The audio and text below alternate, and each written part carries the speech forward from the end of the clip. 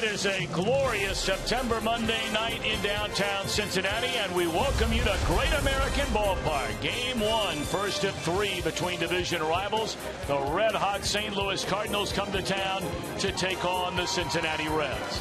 Hi again, everybody. Alongside Chris Welsh and Jim Day, I'm Tom Brenneman. Welcome, as always, to Reds baseball. And, well, starting tonight, every night is going to be inside the National League Central, where, Chris, you have three teams, and the Reds will play them all the rest of this season, that are very much fighting for a spot in the playoffs. Well, you're right about that. So those games matter to those teams very much. The Cardinals on a roll right now, but the Reds have 7 games left with them, 4 in this series and then 3 on the road.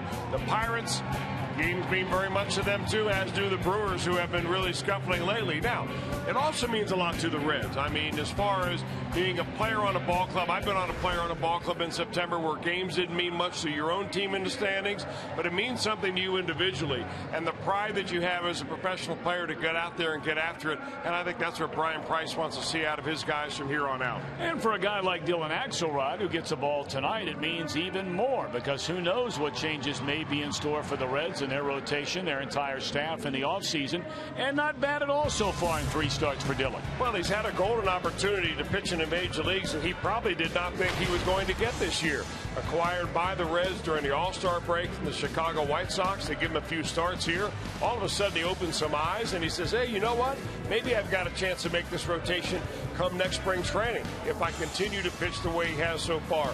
Home runs allowed have been a problem, especially the last time out against Baltimore, but they're a home run hitting team. If he's honest with his control tonight, he ought to be just fine against the Cardinals. And the man opposing him on the mound is hard-throwing right-hander Shelby Miller. Well, Shelby Miller started the season off like a gangbuster, 6-2 in his first 9 games, throwing the ball by a lot of people, but not so much anymore. And the Reds this year have gotten him too.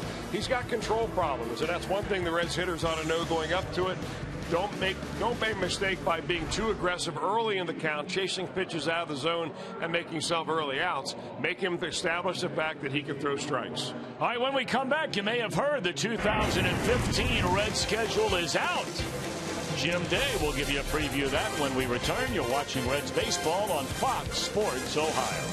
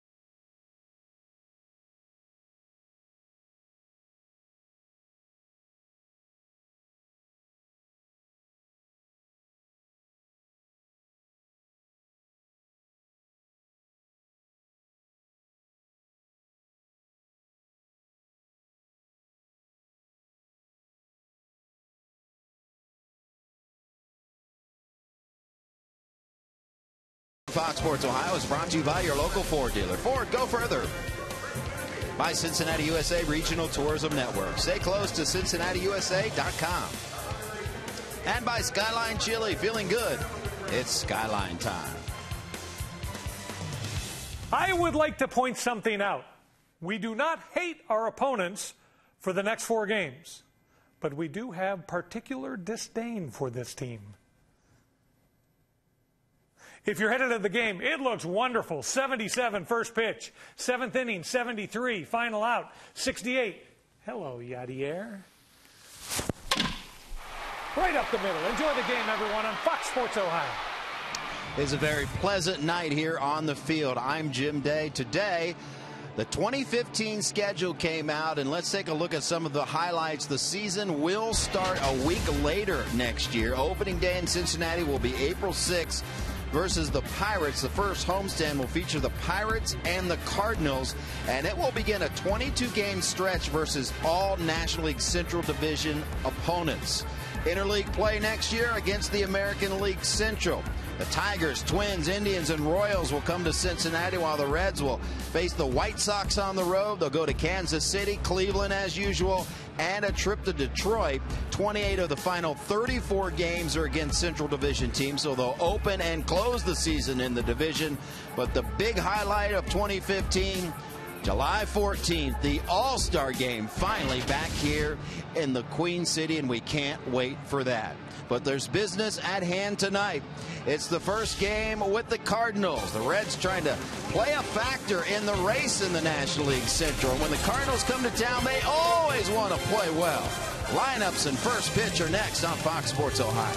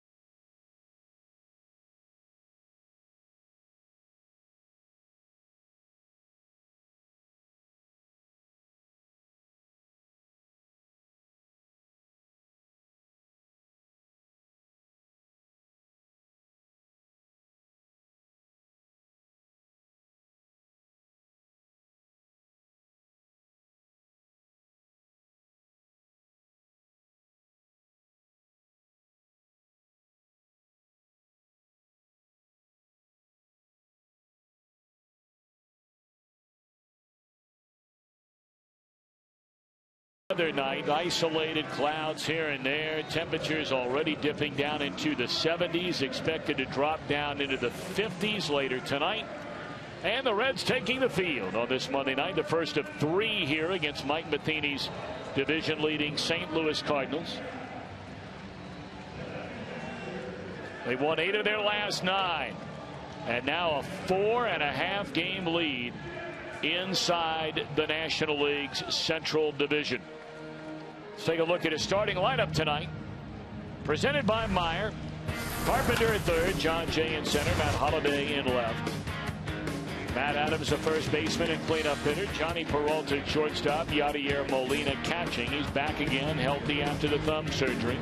And a ladder third of Oscar Taveras, Colton Wong, and Shelby Miller.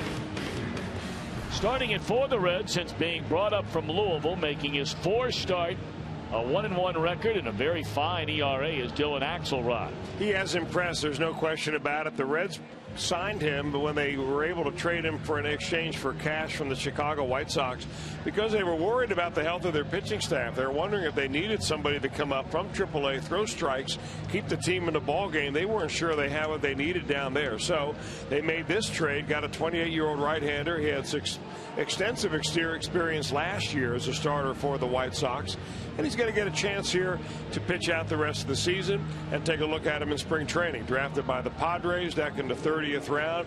He's bounced all over the place. He's played independent ball. He's been up and down, and he really relishes this opportunity to pitch in the major leagues and finally show what he thinks he's learned, and which is how to pitch at this level. Well, Brian Price already going on record that he believes Alfredo Simon will be again part of the starting rotation looking ahead to next year. And there's very little doubt that if everybody indeed is brought back, there is no room in that rotation for anybody. If Simon's in there to go along with Bailey and Latos and Cueto and Lee, but those are big decisions the Reds have to make during the offseason. So Carpenter digging in, takes a fastball high, and this one underway. 275 batters, 7 home runs, 55 batted in. Carpenter's had a good year. He's not had what he had a season ago, which was an extraordinary year. 1-1. Carpenter was one of the best offensive players in the league last season and got a number of votes for the league's most valuable player award.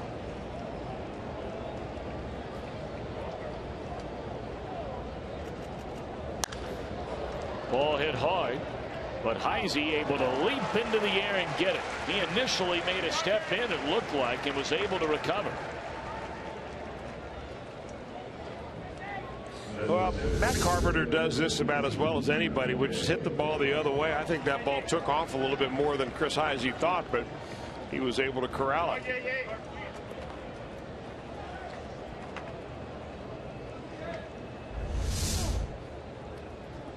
John Jay began the year in the backup spot to Peter Bourjos in center field, but played his way into a starting role and is playing his way into a starring role for the Cardinals. That batting average all the way up to .315. 39 batted in. That job belongs to him. Should they reach the playoffs, he will be in that lineup. Barring facing maybe a guy like Clayton Kershaw, a left-hander on the mound, maybe you give Bourjos a start, but outside of that, you got to believe Jay will be in there. 1-2.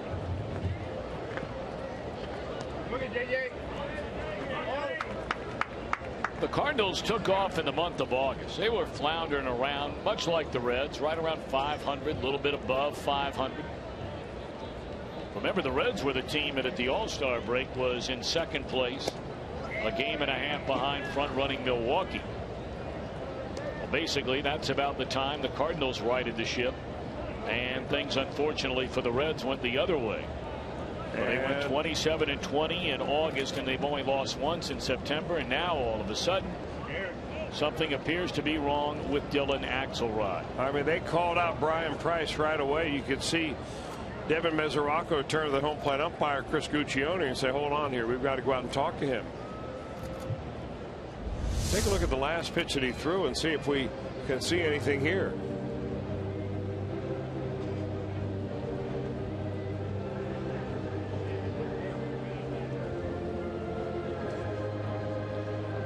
Other than him taking his pitching thumb and kind of rubbing it around his belt, maybe moving his arm a little bit, we have no indication. Oh, that's Paul Lassard, the head trainer in the dugout, and Steve Bauman, the assistant trainer on the mound with Axelrod. They're just going to walk him right off the mound. So after 7 pitches in this, his 4th start since being brought up to the Reds big league club, Dylan Axelrod will walk off the mound here at Great American Ballpark. And the Reds are going to bring in left-hander David Holmberg from their bullpen. This will be our Skyline Chili call to the pen. We get any word on Mr. Axelrod?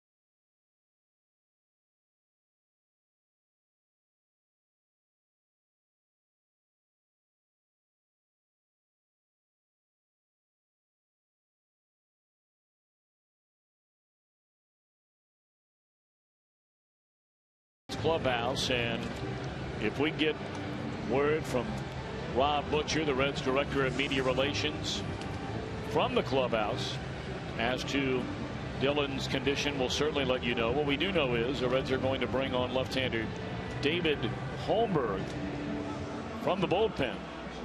One of the 10 September call-ups, his third stint with the Reds this season. Of course, his first 2 appearances came as a starter, and neither one of them went well at all. Now, Holmberg is still very young, only 23 years old. Of course, he was acquired in that 3-team trade that sent Ryan Hanigan to the Tampa Bay Rays, and he came from Arizona in part of that trade. So Holmberg pitched for the most part down in AAA this year. He did have some arm problems early on that sent him back. Second round pick originally by the Chicago White Sox in 2009.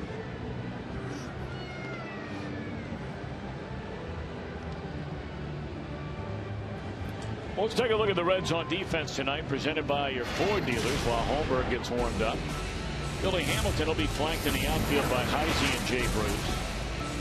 Brian Pena over at first base, Frazier at third, middle infield of Cozart and Phillips, and Devin Mesoraco back behind the plate.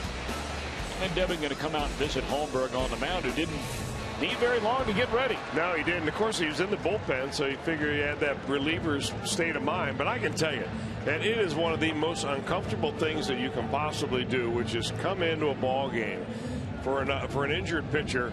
You stand on the mound and you get all your warm-up pitchers right there in front of everybody, including the opposition. I mean, they're watching your every move. They're seeing your breaking ball. They're trying to see something from you. So it is not an enviable place to be. I can tell you that right now. And he probably wanted to get that warm-up over as quick as he can and get the live game action.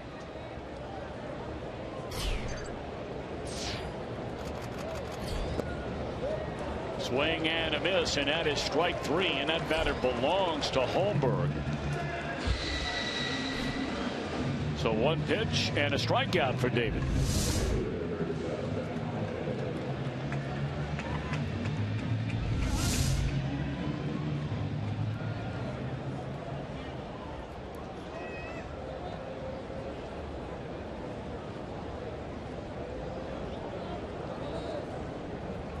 So 2 down here in the St. Louis first inning, and that'll bring up the red hot Matt Holliday. They've waited a while for him to get hot. 81 runs batted in. Holliday with 16 home runs. Had a couple of hits, couple of RBIs yesterday, 3 hits on Thursday. Named the National League's Player of the Week. Had 4 home runs and knocked in a whopping 13 runs. Got that one a bit off the end of the bat, and that'll land in the mid of Heisey. So a good start for David Holmberg. Chris has been talking about him going back to spring training, so we'll see what he has in store tonight.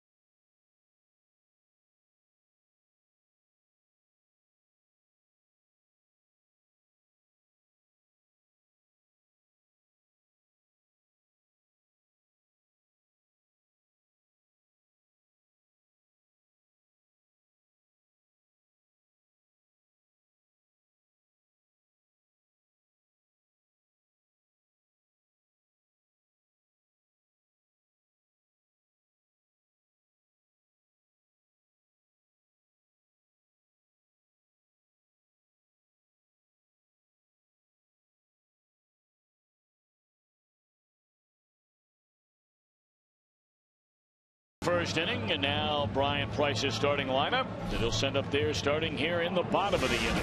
Brought to you by Meyer, Billy Hamilton, Brian Pena, Todd Frazier. Kevin Mesoraco in a cleanup spot, Brandon Phillips and Jay Bruce to follow.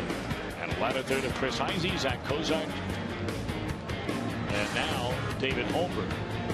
And on the mound for the Cardinals, an 8-9 record, an ERA right at 4. See the walk, 71. That's most on their staff, as are his 20 home runs allowed. Shelby Miller. Now, Shelby Miller, former #1 pick, 6'3", 195 pounds. He's only 23 years old. Cardinals signed him out of Brownsburg High School, or Brownwood High School in Brownwood, Texas, a suburb of Houston. He had a really good run of it early in the year where he went 6-2, had an earned run average under 2.8, but in his last 18 starts, he struggled mightily, especially to put wins on the board. He's only 2-7 in his last 18 starts, and he struggled a little bit on the road. He'll come after the Reds tonight primarily with a fastball. He's throwing a little bit more two-seam fastballs than he did early in the year. First couple of times the Reds saw him, he was a high fastball pitcher with a big overhand curveball, but he's trying to get that ball down around the knees a little bit more now, and that requires a two-seamer.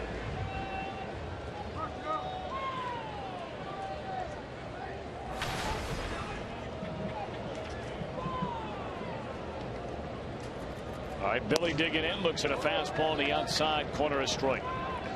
Hamilton at 264, 46 runs batted in.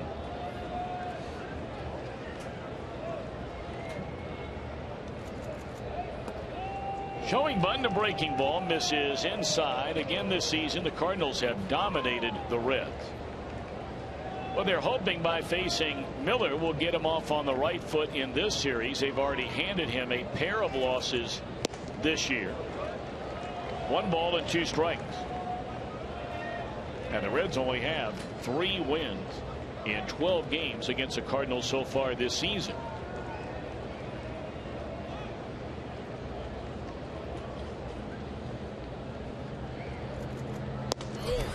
And that's a fastball on the outside corner, strike 3. He's got a live arm. There's no question about that. Look at the late life that this fastball has, and Billy Hamilton thinks that ball is going to dart down and away, and it just has great carry on it. Pretty good spot right there on the knees, and Hamilton goes down looking.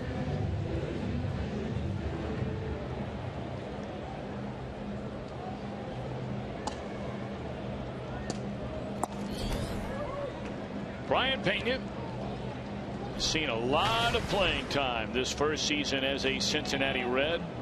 Behind the plate, and of course a lot of time ever since Joey Votto went down over at first base. Takes outside, 1 ball and 1 strike. Milwaukee will play later tonight at home against Miami. There you get a look at Joey Votto, and there have been stories the last couple of days suggesting there might be a chance, Mr. Welsh, that we will see Joey Votto before the end of this year. Now, he said, look, if I am able to play even the final inning of the final game, then I'll do it. Well, that's the kind of attitude you want. I did not see him down on the field working out with the team today. Holiday will handle the routine fly ball, 2 away. That does not mean he's not out here early before anybody gets to the ballpark doing some baseball stuff, but I would imagine that Joey feels like, you know, he's been out for so long that why rush it back right now? I think what his attitude has been is that I'll come back when I'm healthy and able to play, and only he can determine that. Of course, a man who's grown to be very close with Joey Votto is our very own Jim Day, and I think it'd be a good chance to check in with him right about now as Adams in pursuit of that foul ball can't get there in time. How about it, Jim? He took some ground balls today before the Reds took batting practice. He took them while the Reds were stretching out, and I got to tell you, he passed the eye test. Last time that he took ground balls, we were on the road, and they shut him down because he felt tremendous amount of discomfort in that leg. And just, again, going by the eye test today, he looked much, much more comfortable today. I got to tell you, I was sharing a story with Chris before the ball game. The fellow I worked with in the NFL was an all-pro offensive lineman. played more than a dozen years in the NFL, just retired last year, named David Deal, played for the New York Giants. And of course, as a football player, I mean, the number of injuries you have, especially as a lineman, are just incredible. Year after year after year. And he told me by far and away the most excruciating pain he has ever been through in his life were those plasma injections, where they take blood out, tumble it around, try to enrich it and so forth, and shoot it back into your bloodstream. And Votto's already been through, what, 3 of those, Jim, so far? Or is it, last check, was it 2? Is it now 3? I believe it's 2, and I can tell you firsthand that when he had the last one done, he was having trouble, discomfort just going down the steps. Yep. So you could tell he was in a lot of pain afterwards, and they basically shut whoever takes those PRP injections down for a week or more, where you do nothing. Yeah, I mean, I was stunned when David Deal was sharing that story with me. He said, in fact, there was a male nurse sitting there, and the nurse looked at him beforehand and said, hey, look, you might want to grab a hold of my arm here before we give you this injection. And, you know, for a guy 6'7", 320 pounds, he looks at the guy and says, you got to be kidding me. I've been getting my brains beat in for a decade. The guy says, all right, well, you have it your way. And the next thing you know, they put that needle in there, and he said he's never felt anything like it and is thankful he's never had to go through another one of those again. But they worked. They worked for David Deal, right? Isn't that what he said? They had him ready to go for a game. Less than 2 weeks later, his injury, from what I understand of Votto's injury, and I don't know a ton about it, but it sounds like his is obviously much more severe than the one Deal had to require 1 injection. As Frazier pops it up into shallow right field, Tavera's there, and the inning is over. Reds are gone against Miller in order. No score at the end of 1.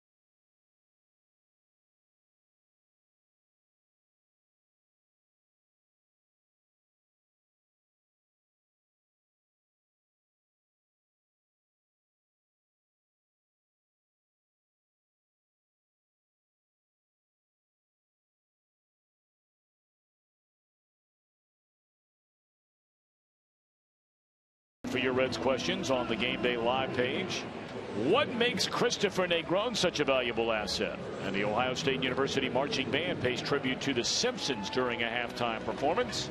Check it all out at foxsportsohio.com. And yes, indeed, Jeff Piccoro is already fired up. Tomorrow, the first segment of Reds Live, right around 6:30. He will be able to officially give me my pie to the face after his University of Kentucky Wildcats covered the point spread. I understand, Tom, that there were 2 pies. One was a green pie representing the colors of the Ohio Bobcats, and the blue pie, of course, from the Big Blue of Kentucky. Really? Sounds like you're getting the blue pie. All right, fair enough. Looking forward to it. Popped up behind the second base bag. And Cozart out to get it. One away. You know, congratulations are in order for you and your teammates, 4 of them today. Jim Volpenheim, captain and general manager Ed Shepard, right? Lance Lucas.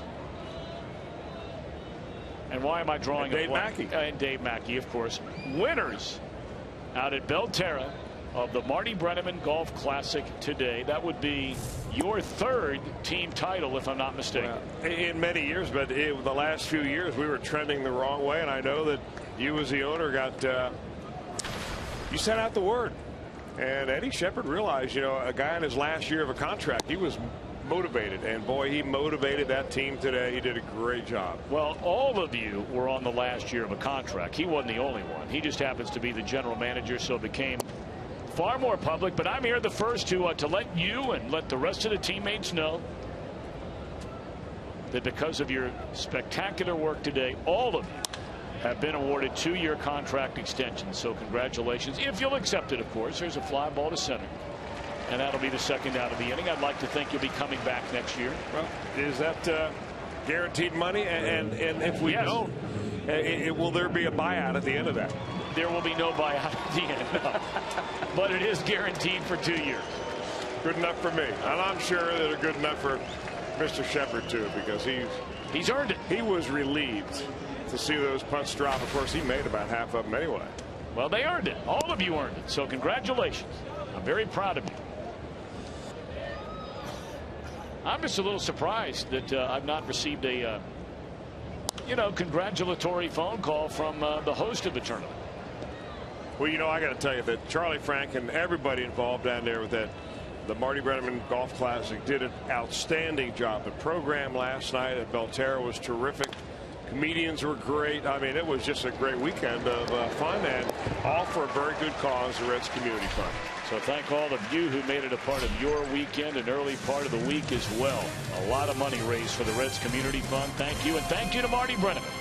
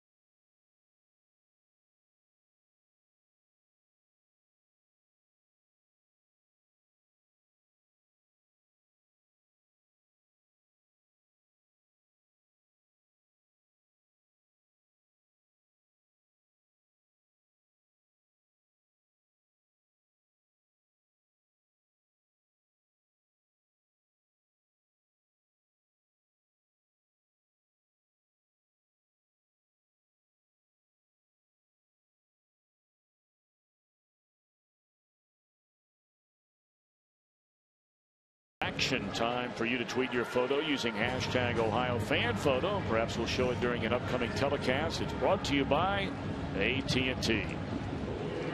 Look at the Cardinals on defense, presented by your Ford dealers. Holiday, Jay, Taveras left, center, and right. Carpenter, Peralta on the left side of the infield. Colton Wong and Matt Adams on the right side. Molina healthy again. And Miller on the mound. Boy, it's extraordinary how young this Cardinal team is when you look at that lineup on the field. You've basically got a first full-year player at first. You have a first-year player at second base. You have a young third baseman. And you have a rookie out in right field.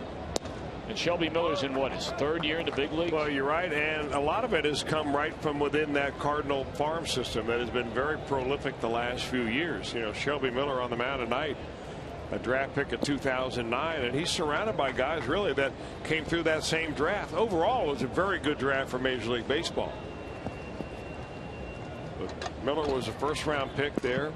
Matt Carpenter came in that draft. Matt Adams, the first baseman in that same draft. Mesoraco leading off the Reds' second inning, and that's into the mid of John Jay. Take a look at those players that are on both teams from that 2009 draft. Remember, that was the draft that Steven Strasburg was taken #1 overall. The Reds picked Mike Leake. They got Billy Hamilton, Tucker Barnhart, 3 players that are on the big league roster now. The Cardinals have 4 on that roster. It just happens to be the 3 of them are on the field right now, with Shelby Miller getting the start tonight. I mean, when you can have 3 players from one draft, just 5 years removed, on your big league roster, that's a very good draft, because sometimes a team will go through an entire year and really just strike out, just have some bad luck, have some injuries, maybe make some bad scouting decisions. That'll be the first base runner for either team tonight. A 1-out single by Brandon Phillips. Well, not only now play 3 players, Chris, on your roster, but in the Cardinals case here tonight, to have 3 of them in your starting lineup. Yeah. And there were a few others from the Cardinals. I think Joe Kelly was also in that draft. Of course, he's been traded from the Cardinals to the Boston Red Sox. Brad Boxberger was also taken in that draft by the Reds, and he's been traded a couple of times, once to the Padres, and now he's with the Tampa Bay Rays. That was the Reds, I believe, second-round pick out of the University of Southern California.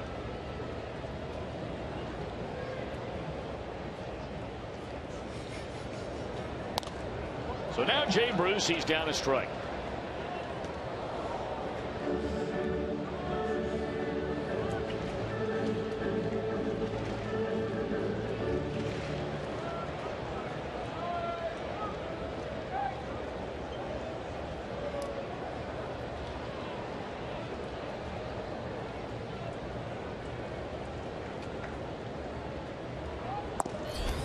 Fastball just low and away. And a ball and a strike on Jay. 16 home runs, 60 batted in, a .216 batting average for Jay Bruce.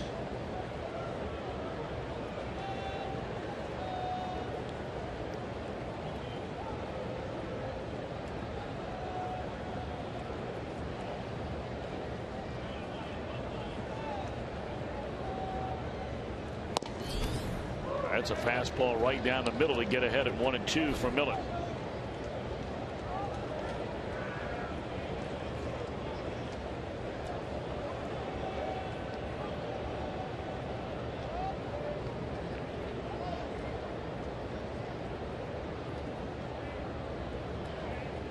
We were talking about Brad Boxberger and bouncing around a little bit. There's a ground ball for 1, and that's an easy double play, and that'll end the Reds' second inning. We'll talk more about that later.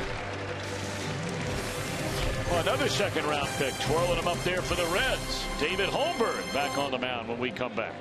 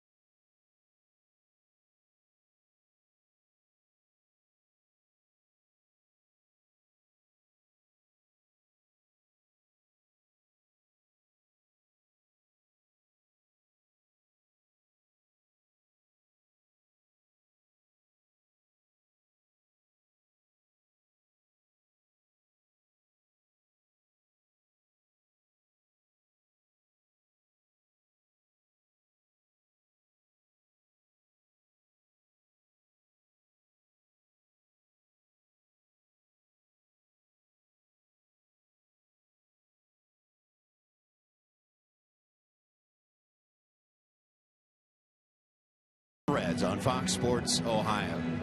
I'm Jim Day. My pleasure to welcome in Scott Hartnell. He's a member of the Columbus Blue Jackets, getting ready for another NHL season up in Columbus, and appreciate you joining us. First of all, I was expecting the big bushy hair like you had in Philadelphia. Is this just an off-season thing? I wanted to. Summer's always nice to have short hair, especially with the hot weather. But I'm just excited to get to Columbus, get set up, and excited to be here today. Watch the guys play. Before we get to hockey, let's talk about baseball a little bit. How I know in Saskatchewan, I understand you play some Little League ball? Yeah, played growing up, and I don't think I was the best player around, but love to be able to, outside on a nice sunny day and, play catch and hit the ball around. And always been a fan of it. Philadelphia, watched the Phillies play, and just always been a big fan. And you watch the Phillies play the Reds, I know, and a game Reds fans would like to forget that series. I hate to say it, but it was a pretty good game that first day. If you like Halladay, I liked him playing for the Blue Jays before he came to Philly, so he was my boy. But no, it's just cool to be here at new ballparks. There's nothing better than having a cold beer and a hot dog and just enjoying some nice weather and a good ball game. No question about it. All right, you threw out the ceremonial first pitch. Looked pretty good. How'd you feel? Well, to be honest, I wasn't too nervous till I actually went out on the mound. I looked where I was throwing it. It looked like it was a good quarter mile that I was throwing it, but I was able to get it over the plate, and I think if there was an umpire there, it would have been a for sure strike. You met. Well, we have one Canadian on this team, that being Joey Votto. You guys were able to talk before the game. How'd that go? Well, a good Canadian boy, obviously is, and obviously watched his career. There's not too many of them in the major leagues, and really nice gentleman. And obviously offered him or some of the guys want to come down to Columbus and watch a game. And he goes back to Toronto for some time in the summer. So obviously we play the Maple Leafs too. So hopefully be able to hook up with him, and just an honor to meet all the guys here, especially Joey. Yeah, before it was a treat to go to Toronto. With now the Blue Jackets now in the Eastern Conference, so play them a lot more. Let's talk about the hockey team. Now, when I was covering hockey, you were with the team that in Columbus they called Darth Vader. You were with the Nashville Predators, and that didn't go so well back in the day. But how do you think you're going to endear yourself to Blue Jacket fans? Well, like you said, I played Nashville. I played a lot of games against the Blue Jackets, and even then it was a hard building to come in and play. Even though maybe we did beat them more times than not, we're in a Nashville jersey. But the last few years, obviously talked with my family when the trade was going on, talking to other guys in the league, other peers, and said, "Wow, that's a great addition to Columbus." They were hard to play against now, and be a little bit better that I got here, and hopefully I can contribute, be a leader, win some hockey games. That's what it's all about, and obviously win a Stanley Cup. And we believe that we got a great young group of guys, and we're right there. It's definitely a different culture up there in Columbus, making the playoffs last year, and that always gets the fan base going, gets the team going, get the morale going. So guys looking forward to perhaps obviously making the playoffs, going deeper. Yeah, absolutely. It was watching that series last season against Pittsburgh. They were right there beside him, and the biggest thing that made me want to come here, had to waive my no move clause to come here. It was talking with John Davidson, talking with Yarmo, how disappointed they were and not satisfied at just making the playoffs, how they wanted to beat Pittsburgh. And when you hear that from the top people, it just filters right down through the organization, and that's something I want to be a part of. I want to win. That's the only thing I want to do is win. John Davidson, a good hockey man. There's no question about that. Season opener October 9th at Buffalo. And then the home opener October 11th versus the Rangers. You got to be looking forward to that, because that means training camp is over, because you're at the back end of the career, and I imagine training camp isn't fun anymore. No, this is probably the least fun part of the year for me. The 2 weeks leading up to training camp, when you get there, your business, your own business. This is a tough time, but excited to play the Rangers. Obviously, being in Philly, you got a lot of rivalries, against Pittsburgh, against the Rangers, and I'm looking forward to just bringing my attitude, my hard work, my passion for the game in that dressing room, and show the young guys that it's we're here to win. All-Star game. It's going to be an Ohio flair in two of the major sports. Cincinnati looking forward to the 2015 All-Star game. In Columbus, the All-Star game was supposed to be there a few years back, but the lockout didn't enable that to happen. But it's going to be there. There's got to be a lot of excitement in C-Bus for the All-Star game. No, it's cool. I think it's the passion the fans show out there to bring the one of the coolest, where every best player over the whole league gets to come to Columbus, showcase their talents, and it's a well-deserving town, I think, for it, and I'm sure they'll put on a great show. I know they had some Hartnell wigs in Philadelphia because of that hair. Can we expect the long hair coming up in the season? That's the pertinent question right here. Well, the one guy that I do remember playing against the Blue Jackets was Mike Commodore, and he'd always cut her short and just let the orange curly hair go. And he'd cut it short and then leave it go the rest of the way. So I don't know what I'm going to do this year, just how I feel, but I'm sure in the 5 years I got left, I'm sure the long hair will come out one of the times. So looking forward to it. Appreciate you joining us. Lots of luck this season. Great. Thanks for having me. Appreciate it. That is Scott Hartnell, going to add a lot of veteran presence to the Blue Jackets this season, and going to go back to the playoffs. Tom? And I know, Jim, you'll be right there following them every step of the way.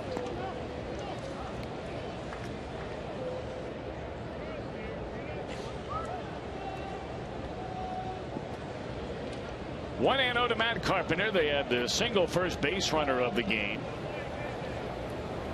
by Colton Wong. Little flare into left field. They bunt him to second base. So now the first scoring chance for either team thus far. A runner in scoring position with 2 out. Carpenter lined out hard to Heisey in left, leading off the game. And it's in there, a strike.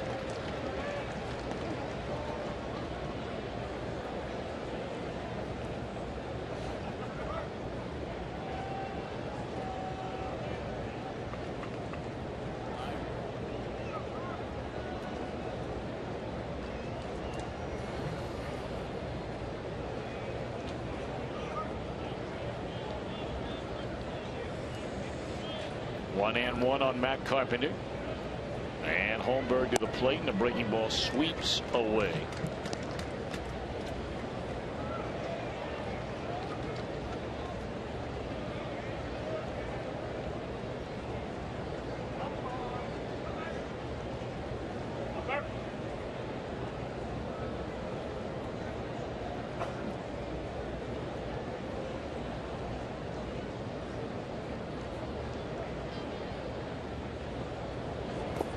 That one bounces up there to the left-handed batting Carpenter, and it's 3 balls and a strike. Left-handed batting John Jay waits on deck. One thing that Matt Carpenter will make you do is throw the ball over the plate. He's just not the kind of guy that comes out and is over anxious, even with a runner at second base.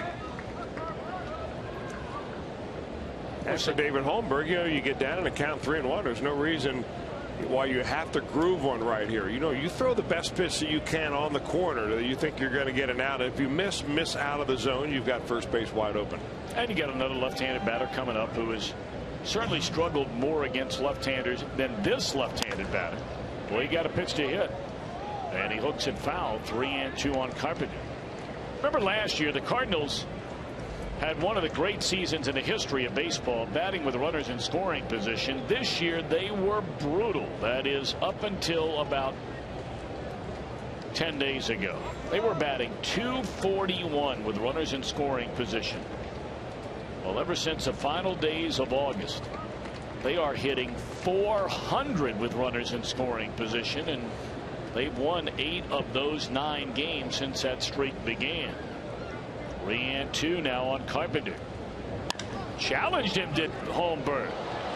Knocked down by Pena, and they get the out at first. That's a nice job by Holmberg and by Pena, coming right after Carpenter. Still no score.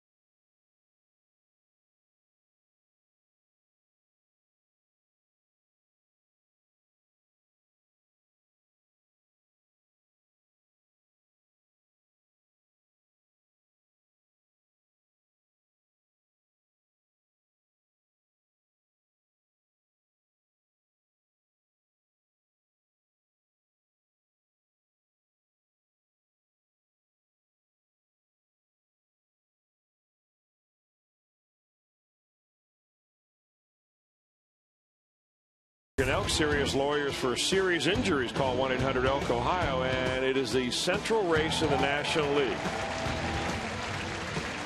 Before the Cardinals went on that 8-1 run, you can see that they were in second place, a game and a half behind the Milwaukee Brewers. Then Milwaukee went right into the tank, and St. Louis took over. Now the split between St. Louis and Milwaukee is 5 full games. Pittsburgh has come in to take in second place, 4.5 games back, and that is all due to how well the Cardinals have played and how poorly the Brewers have played. All right, Chris, I asked you this a while back, but now seemingly things have literally been flipped almost completely upside down in such a short amount of time. With the kind of lead the Cardinals have and the way they're playing right now, you never say, okay, they're going to win the division, but they certainly look like the team to beat. There's very little doubt about that. They put themselves in that position. Yes, they've gone out and earned it. Do you think for another year we're going to have, there's a fly ball into left field, and that one caught at the warning track.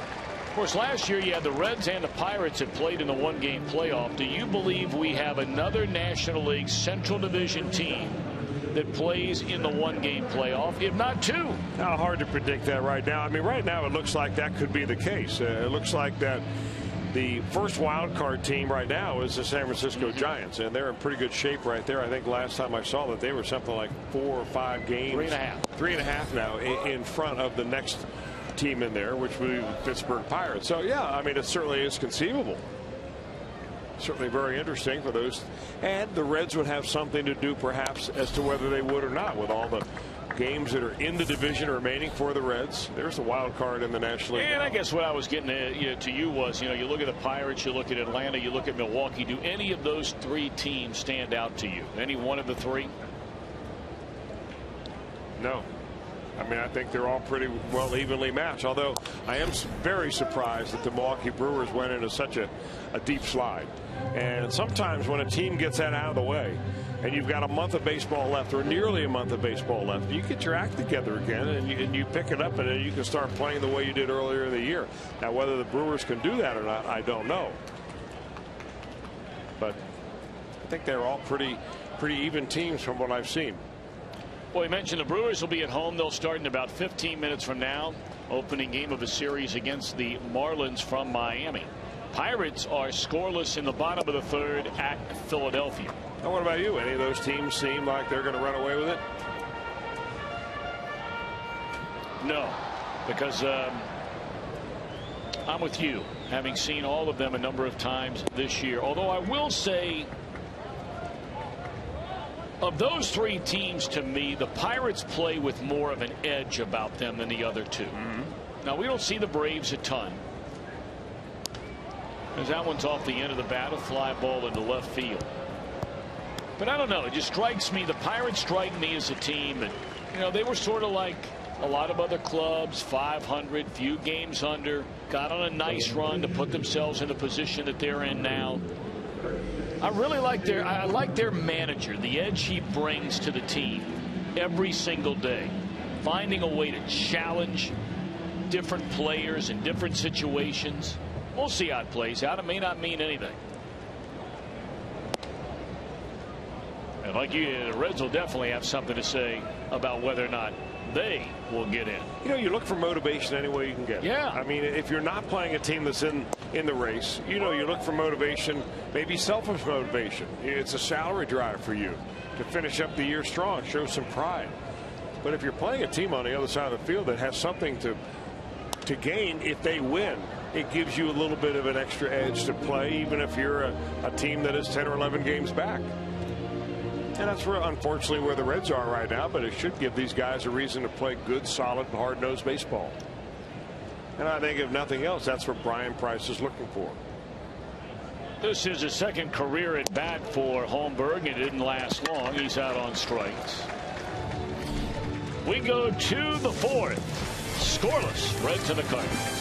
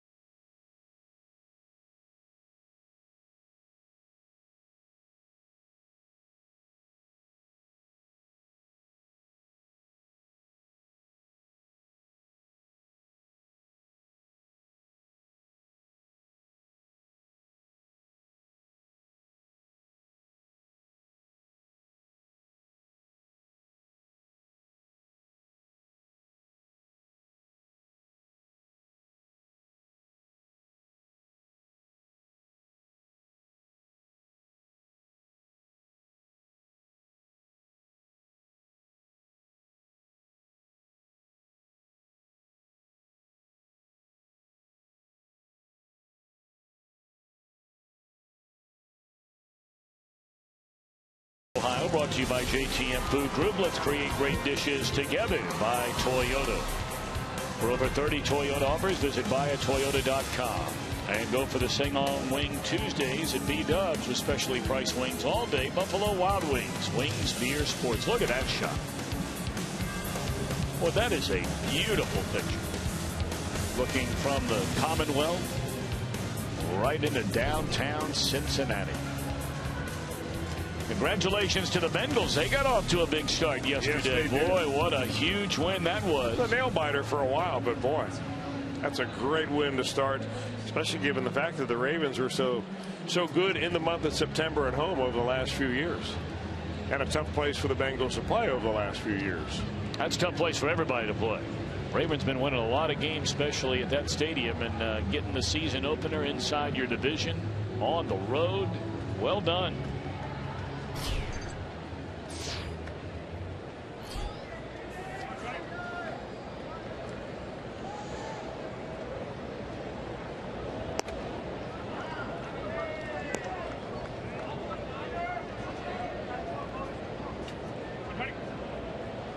Part of the order here for the Cardinals in the fourth inning. Holmberg took over for Dylan Axelrod. If you're just joining us, and by the way, Axelrod, word is from the clubhouse, strained his right oblique. So hopefully it's not a severe strain of the oblique, but that's the kind of injury based on others that have had something like it that takes a little while to get better. That one scalded into center field. A base hit by John Jay.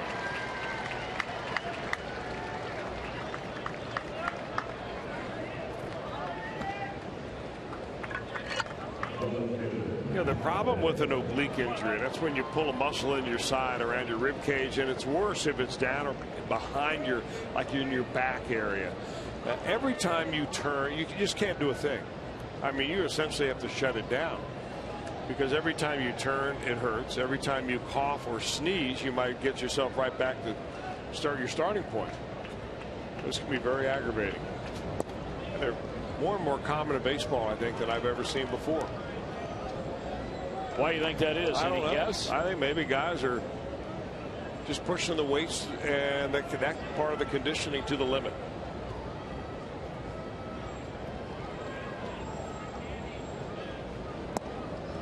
You know, back in your day, Chris, there weren't many guys pumping the iron like they do now. I mean, these guys are physical specimens, many of them in baseball today. Do you think maybe some of that weight work is detrimental? I can't really comment on whether it's detrimental or not, Tom. All you can go by, though, is the results of the rash of injury. Just take the number of Tommy John surgeries that have been performed over the last few years. Well, yes, there's a radar gun showing the guys are throwing harder. Yes. Is there a reason why? Yeah, you probably have to be stronger to do that. You can work out to get stronger. But at some point, your body telling you maybe that's enough.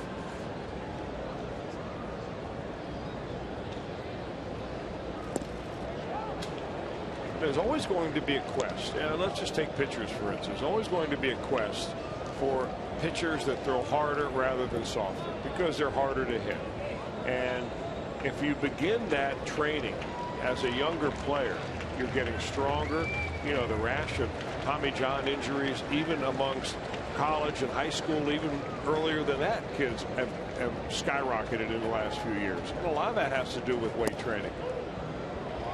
That's a good pitch right there on the fastball, knee high on the inside corner. Strikeout number 2 for Holmberg. Yeah, to a guy like Matt Holliday who's really seeing the ball well.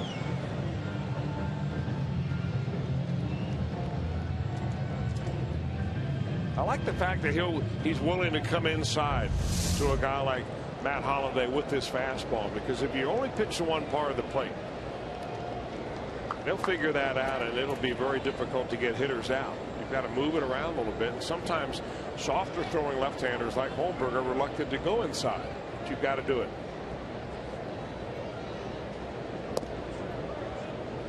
I say softer throwing only because his fastball is around 88 or 89 instead of 95.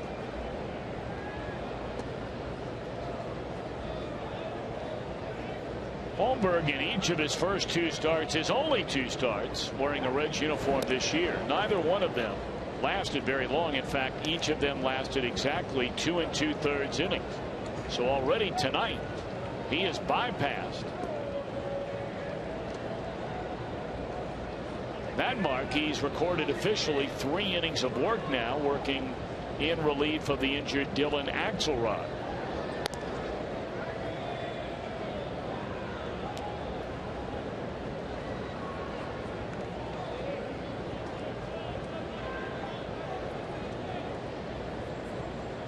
One and 0 on Matt Adams, runner at first.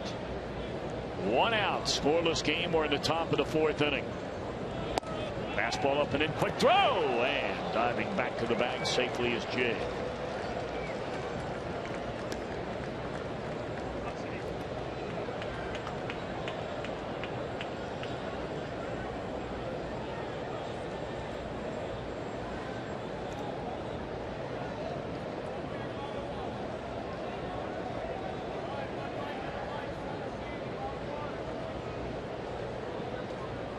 Pitch on Adams. Again, a fastball inside, not afraid to come right in there. You know, the Cardinals really are not a stealing ball club. I mean, you want to throw over every once in a while to keep them honest, but they're not a team that has very many stolen bases at all. In fact, their #1 stolen base guy is their #8 hitter, Colton Wong, who has 20 of them. Nobody else is in even double digits. And that is something the Cardinals were not counting on when this year began. We told you earlier they had Peter Borges playing center field, a guy capable of stealing a ton of bases if he can get on.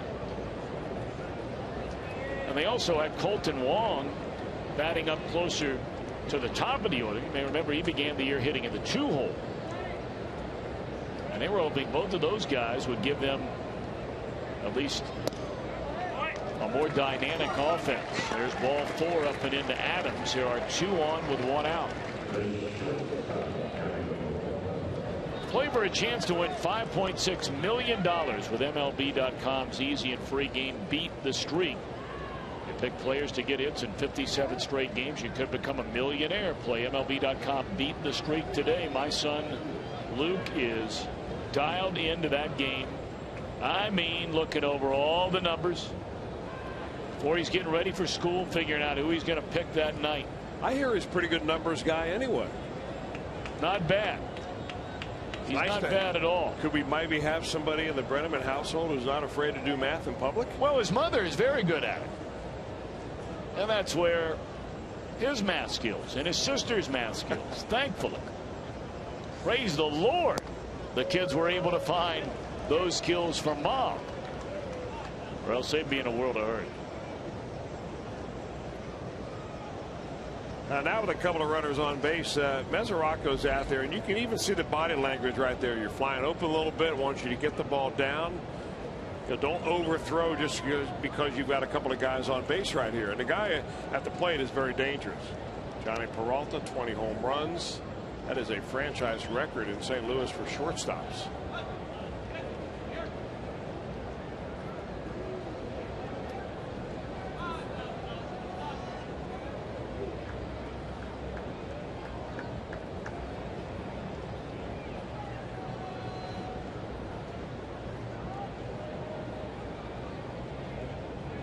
The count on Johnny Peralta, and he took a little off there and got a strike. Good pitch. Actually, when you throw that pitch, you wanted Peralta to swing at that, not take that pitch.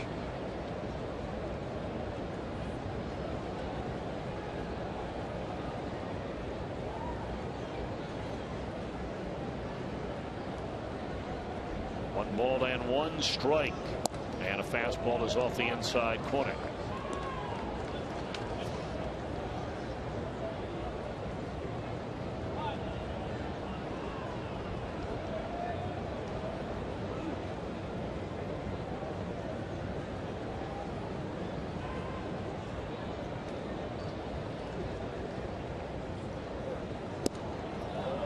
Nowhere near the strike zone there, and now Holmberg pitching himself into some trouble. 3-1, as Chris mentioned, to a very dangerous hitter in Johnny Peralta.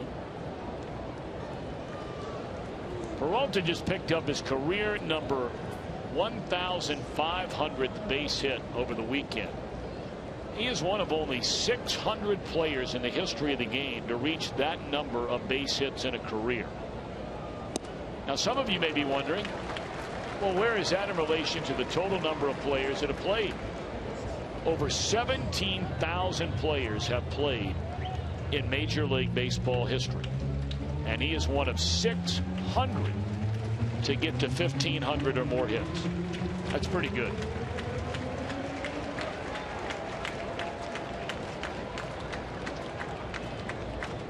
He chased ball 4 right there and did Holmberg a favor. So now Holmberg's still looking for a ball maybe down to get a ground ball out of Peralta. Double play gets him out of the inning. Runners go, and it is ball 4. Threw him a breaking ball on a 3-2 pitch to load him up. Yeah, that looked like a pretty good pitch right there. We'll take another look at the pitch and see where it ended up. Maybe they just called it high. It was inside. It's one of those situations where, you know, the runners are going at the time. The catcher kind of jumps up in order to be able to get himself in a position to throw the runner out, and sometimes screens the umpire out a little bit. But that ball turned out to be inside, and Jeff Pico now out to try to settle him down here with the bases loaded.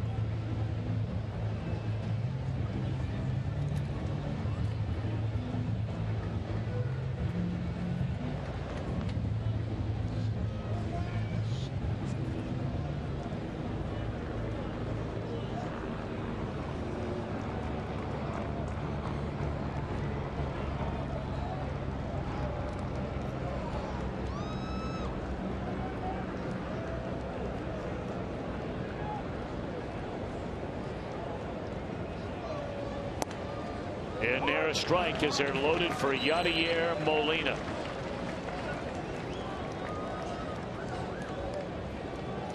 Inning began with a base hit. Holmberg struck out Holiday, but has walked Adams and Peralta to load the bases in this scoreless game. Molina grounded out to Brandon Phillips his first time up, and boy, would Holmberg like another one of those right here and right now.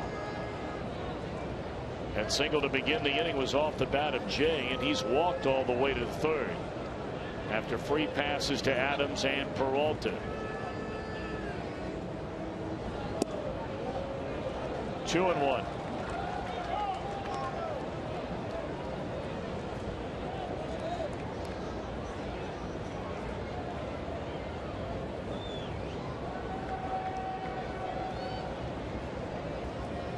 Big time numbers for Molina in this ballpark against the Reds. Well, he took a hack at that one and feels like he had a pitch that was just a hair late on. You know, is there any coincidence that the Cardinals began to play a whole lot better once they got Molina back? No. I mean, you get your star players back and you get them back healthy. Just goes to show you how important they are. And that is strike 3 called, and Molina knew it. Boy, what a time to get Molina with the bases loaded and 1 out, and now 1 more out to go. Little slider that goes all the way across the plate, starts outside, ends up inside. Molina may have read that as a breaking ball that was going to break a little bit more.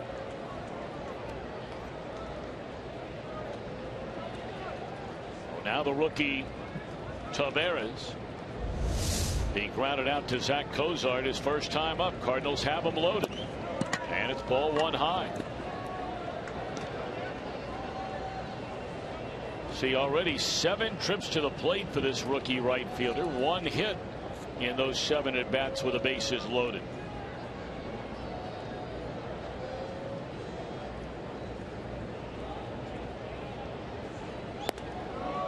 Two and 0.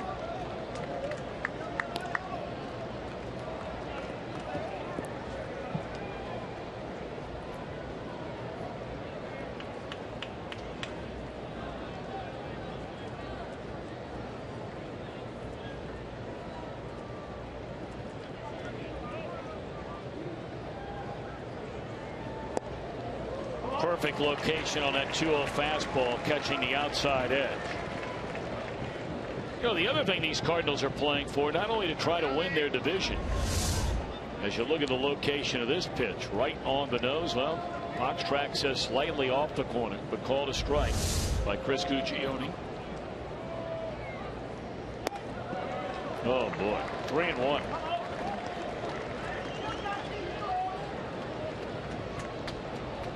Well, the Cardinals are only 2 games behind the Dodgers for the best record in the National League.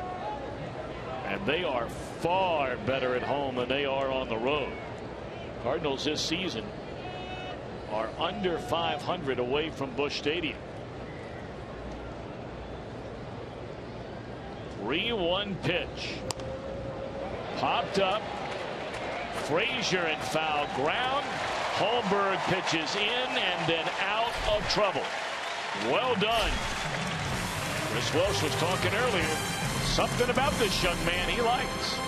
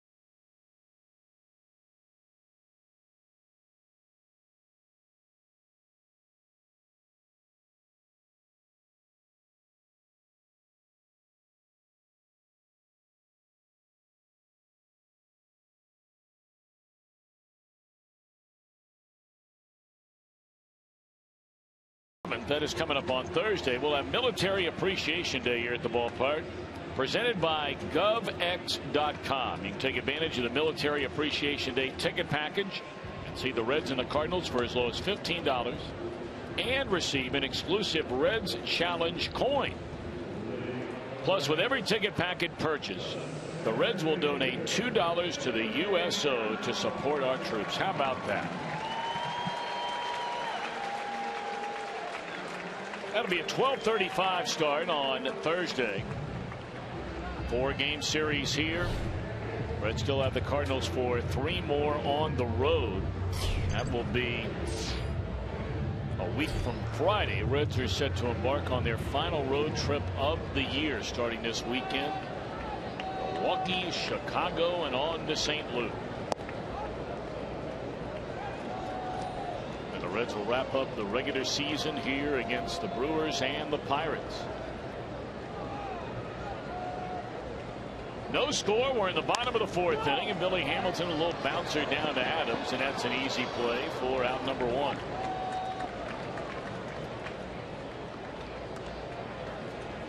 Well, for Red fan, or for Red, it's a home run off that Toyota sign tonight. A Reds fan. In tonight's case, Daryl Hurt will win this beautiful new Tundra on display at Great American Ballpark. Daryl from Corinth, Kentucky. You can register for your chance to win. Just stop by an upcoming game or visit your Cincinnati or Northern Kentucky dealer. Now, did I say that town correctly, or was I wrong there? I think that you pronounce it Corinth. Okay, thank you. Corinth. I beg your pardon. You know, you pass that right on I-75 on your way to Lexington. Really? Yeah. That big water tower, got a big blue water tower right along the highway. Well, I made that drive many times. But I failed to know the correct pronunciation. So Corinth, Kentucky. Thank you.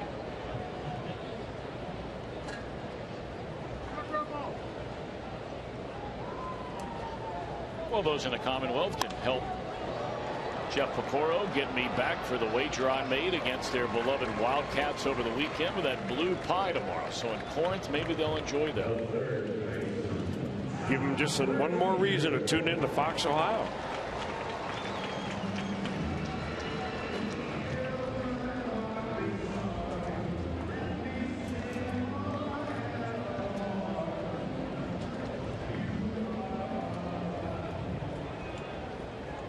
I wish they'd just play that song during the hole at bat.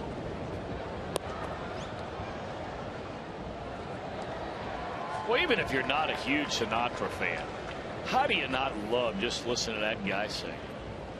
You're right. Man, what a voice.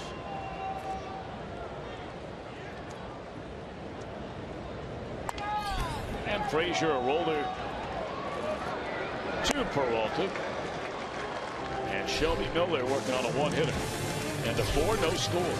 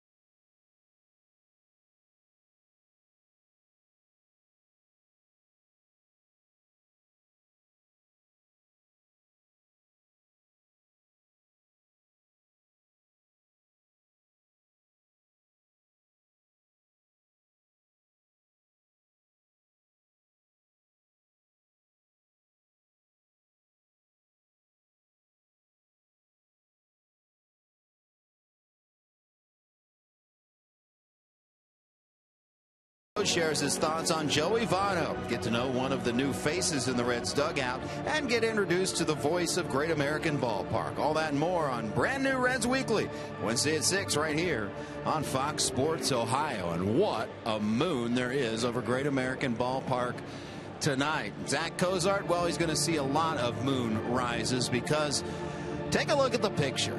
Young Cooper Cozart sleeping with daddy. Now, Zach Cozart, and teammates rip him all the time for this. This guy can sleep with the best of them. He said that he is used to getting at least 10 hours of sleep a night. But since he's had his son, well, that's changed, as everyone knows. He says he gets about 3 hours sleep, and Cooper wakes up, and all of a sudden, he's surprised even himself that he springs to life and has no problem getting up and feeding the youngster. In fact, he says he's getting about 6 hours of sleep a night now, and suddenly he says he has more energy. So I think Cooper has proved he's been getting too much sleep, if you can believe that, Tom. Well, I got to tell you, Cooper obviously is a very, very good sleeper, so good for mom and dad. But 10 hours of sleep a night. I can't remember those days. I mean, it's such a, no kidding. Now, ball players have, they've got a reputation for being late sleepers. You play a game at night, may go out after the game, have something to eat, late when you get to bed and late when you get up. You roll out of bed, get a little, grab something to eat, and you head to the ballpark. 10 hours, I can't remember what that's like. Now, I tell you who has maintained that through his playing career and now his broadcasting career as a Cowboy. You're right. He is the only guy I know that's a guy of our relative age.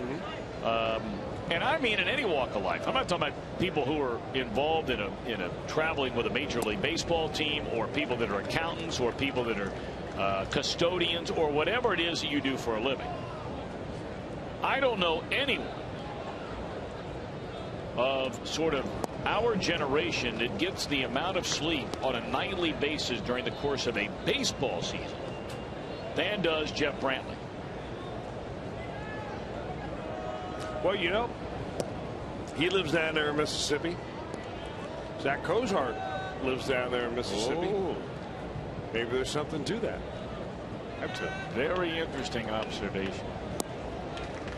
Swing and a miss. Now the Cowboy is not getting that kind of sleep when he's at home, Right? because he's got youngins running around that have to get up for school every day. But I'm going to tell you what now, when it comes to getting on the road during the baseball season, the big fella is getting some serious. Now I got to tell you though, sometimes on the road, you know, when we get up and play golf early in the morning, and we sometimes meet down the lobby at 6:30 a.m. He's rarely, if ever, late. Oh no, he's not going to be late. But he will get back and get that power nap in. And don't call him late for dinner. He takes dinner to bed with him. He does. From time to time, and he'll be the first to admit it, especially when it comes to, you know, maybe a late night dessert. He has been known from time to time to fall asleep with a big old cup of ice cream right on the boiler. Which becomes ice cream soup. That's right. And he tells stories all the time about how he'll wake up in the middle of the night and then all of a sudden there's like green stuff all over the bed, and he's wondering, well, what is it? Well, that was that mint chocolate chip.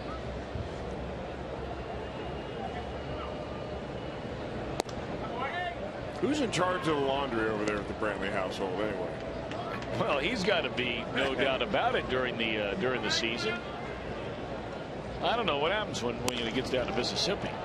Off the glove of Pena, and that'll go, I would imagine, as a base hit. We'll see. He had a dive to his right, and it is a hit for Matt Carpenter. That's his first hit in 3 at-bats. Hit very sharply by Carpenter. He had one early in the ball game. In fact, he led the game off with a line drive to the left fielder. This time he hits it hard to Pena, tries to backhand it, and with 2 outs, the Cardinals reach a base runner. Holmberg has had one 1-2-3 inning. That was the second inning of this game. He was part of the first 1-2-3 inning in the first. For those of you just joining us, Dylan Axelrod left with a strained oblique after retiring the first batter of the game. Then he was pitching to this guy, John Jay, when he threw a pitch and had to walk off the mound. If you look at his left side, I mean his right side, and look at the right arm, just sort of the way has a slight dip and favors and leaning slightly that way. There's a tapper to the right side. I tell you what, Holmberg's done a nice job tonight. Really nice job. 4 2/3 innings. So Chris Welsh might be right about this guy after all.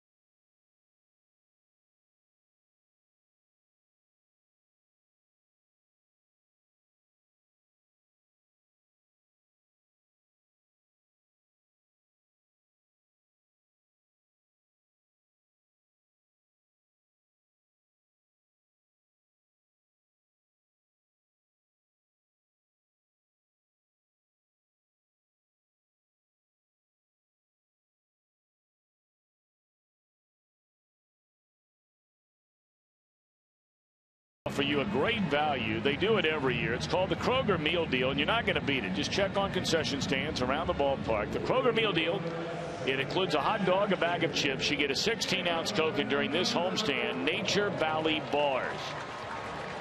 Nature at its most delicious. And you get all that for $9. Make sure you get your Kroger Meal Deal next time you're at the ballpark. Reds come to bat here in the last of the 5th inning. No score. No runs, 3 hits, 5 left on base. Cardinals had him loaded with 1 out against Holmberg in the 4th inning. Holmberg got a big strikeout of Yadier Molina. And that one is ripped into left center field and will go to the wall. So it'll be an extra base hit. And the first time the Reds have moved a runner to second base in a game tonight.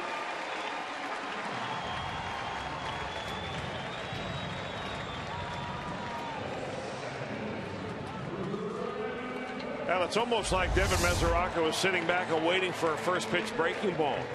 And he got one right there as Shelby Miller kind of hung it waist high. And Devin Mesoraco, who's been swinging a hot bat, gets it going here with a leadoff double.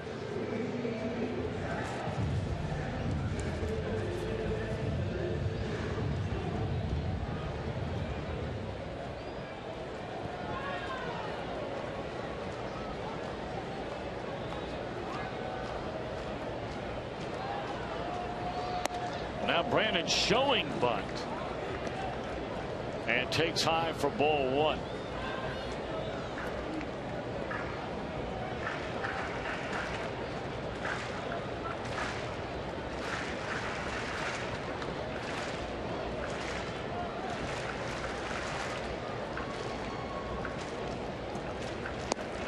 Shows bunt again, pulls the bat away, and a breaking ball, this time a strike.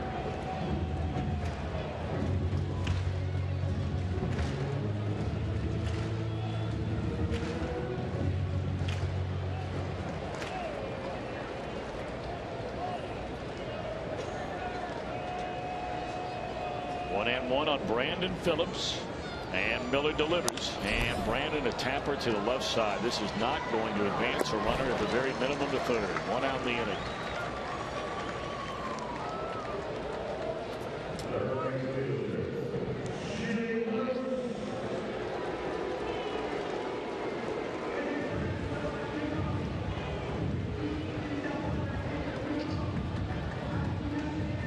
And now you're looking for a hit. Rather than perhaps just a ground out or a fly ball, Jay Bruce bounced into a double play his only time up tonight. Started on a ground ball to the second baseman.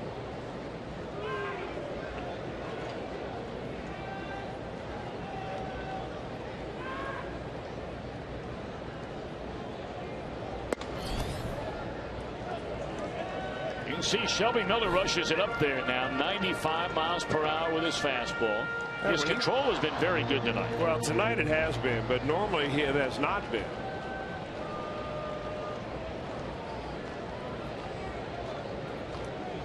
Well, we brought up before the game started, he's issued more walks than any Cardinal pitcher this year. That one's in the air down the left field line, and a long run for Holiday. The Reds had a runner at second with nobody out, and he is now standing there with 2 outs in the inning.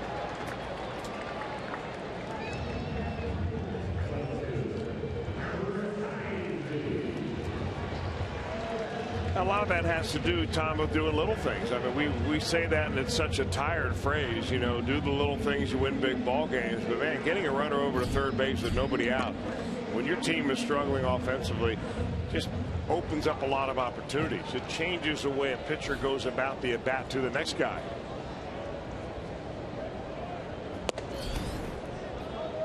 Chris Heisey had a pretty good swing at him last time. He got a ball a little bit on the end of the bat and ended up flying out to left field, but still swinging the bat much better now, especially off the bench.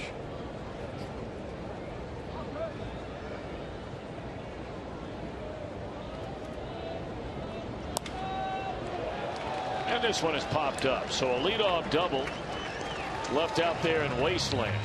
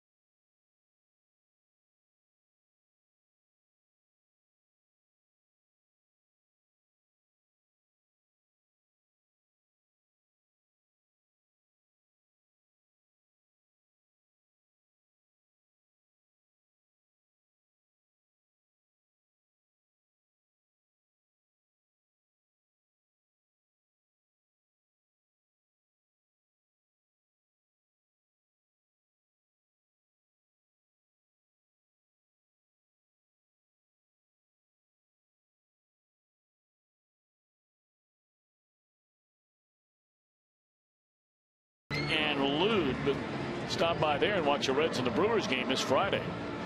Fox Sports Ohio girl Christine will be there, and you can try your luck with the Home Run Derby Challenge. That'll be this Friday at 7:30 at Quaker Steak and Lube. That's out in Milford. That's right off 275 and the Route 50 exit. They've got a number of other attractions around down there, including a Buffalo Wild Wings. There's some other spots down there. You can't miss it right off 275 East.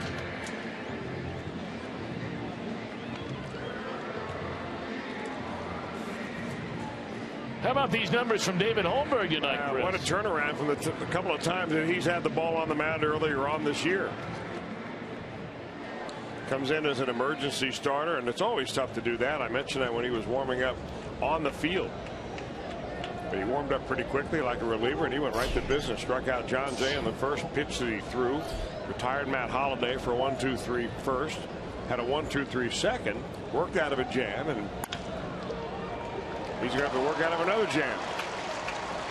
But you had made the comment, you know, when he first came into the game, you know, you said, I have a feeling about Holmberg here tonight. What did you mean by that? That's a feeling that if he can get his breaking stuff working, and I mean, he can pinpoint that changeup, he's going to get a lot of ground balls, and that ground ball by Holliday finds a hole.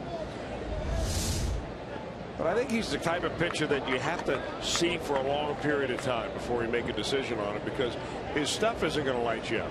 He's not a radar gun scout's dream by any means, so you have to watch him a long time before you make a decision.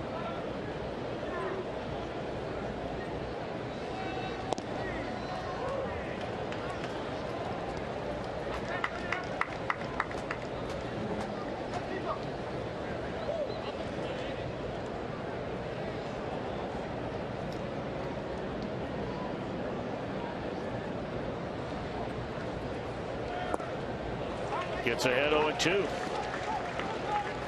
And Chris, it makes you wonder now. We didn't see David Holmberg pitch, you know, when he was a teenager, and you mentioned how young he still is, and he is really young. 23. And he just turned 23. And you know, you got to believe the Chicago White Sox, when they were scouting him, probably you know, watched him so many times, and he would grow on you the more and more you watched him. And maybe the Diamondbacks felt the same way when they made the trade to acquire him before coming eventually in the deal to the Reds.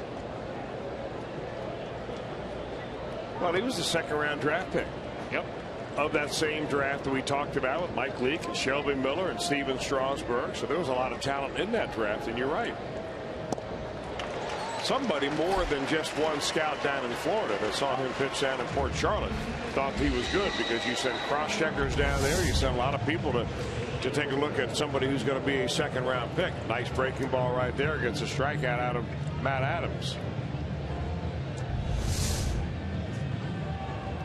So anytime a guy comes up like Holmberg and he gets knocked around a little bit, you know, you don't want to rush to judgment, because he is only 23.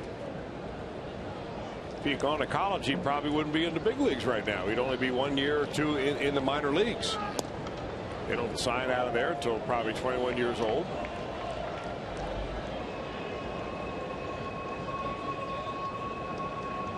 And depending on the severity of that injury to Dylan Axelrod, he may get another chance to get on the mound as a starter.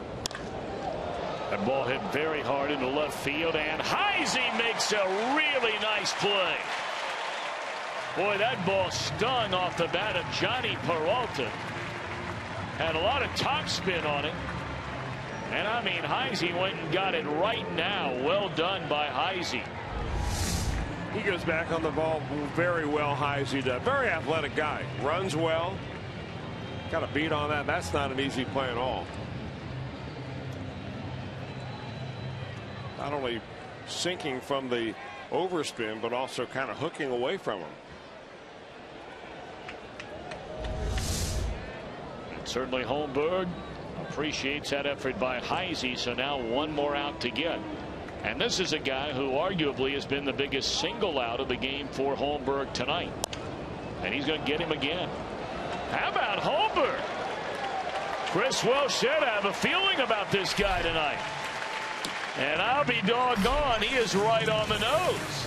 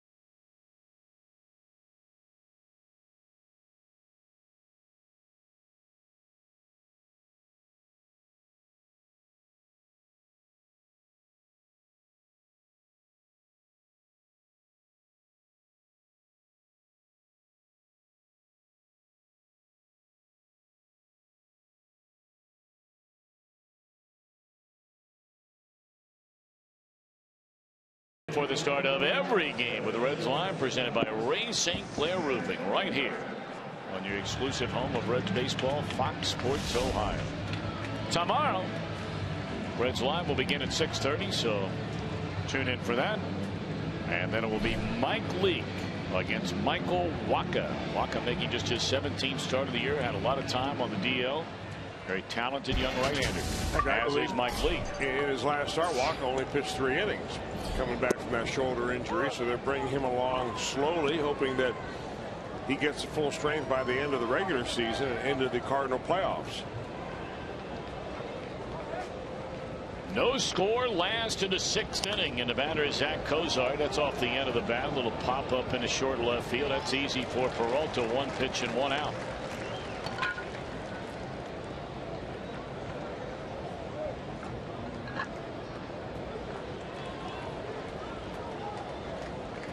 We're going to get a pinch hitter now for David Holmberg, who threw the ball brilliantly here tonight. And high fives, you better believe he earned those here in this one. Well, what an outstanding effort. That's got to make him feel so good, too. I mean, you feel like you're just a forgotten guy. You go out, you have a couple of starts, you get beat around, and you know you're a better pitcher than what those 2 starts earlier did. I mean, 5 innings, 12 hits, 11 runs, home runs, balls hit all over the place, and you're thinking to yourself, I just need to get the ball again. I need to show these guys that I can pitch. And he had a chance tonight, and he seized that opportunity, did a nice job. All those numbers, 5 2/3. He walked a couple. They came in back-to-back batters in the 4th inning when he loaded the bases, and he single had started that inning. But he struck out Yadier Molina looking, and then got Taveras on a pop-up and foul ground to Frazier.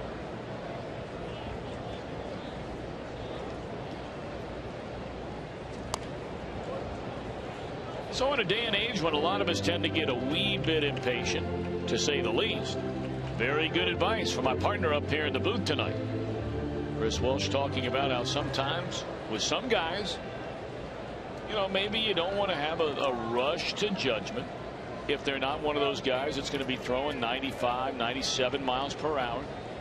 And that's not the case with Holmberg. So good for him indeed. That's 94 up around the letters, and Lutt's not going to catch up to that. 2 away in the inning, and that is only the 3rd strikeout of the game by Shelby Miller. Miller, for a guy who throws as hard as he does, you would not consider him to be a strikeout pitcher. He's thrown 159 innings and has just slightly better than 100 strikeouts. Well, his strikeout ratio this year is down. Last year was at 23% strikeouts. Now it was 15.7.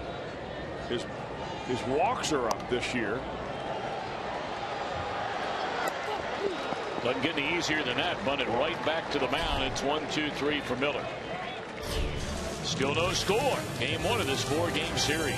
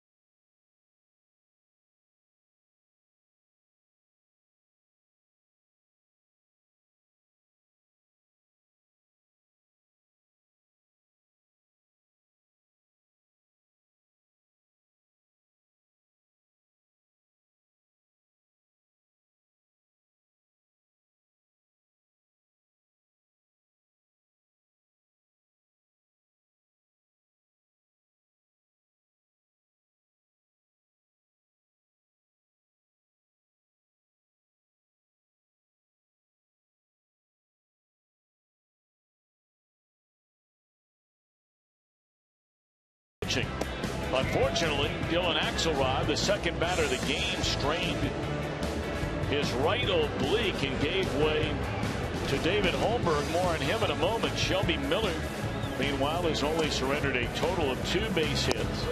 He has struck out 3 and surprisingly has not walked a batter. Of course, the Reds have not given him a chance to walk a batter. His pitch count still in the 50s. But the big story tonight, and Chris talked about this young man at length, is David Holmberg.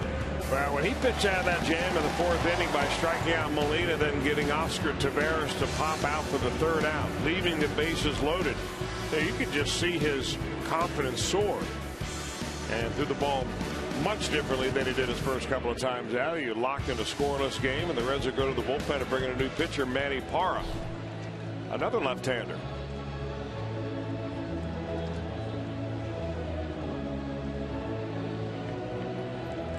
Parra will be facing the latter third in the Cardinal lineup.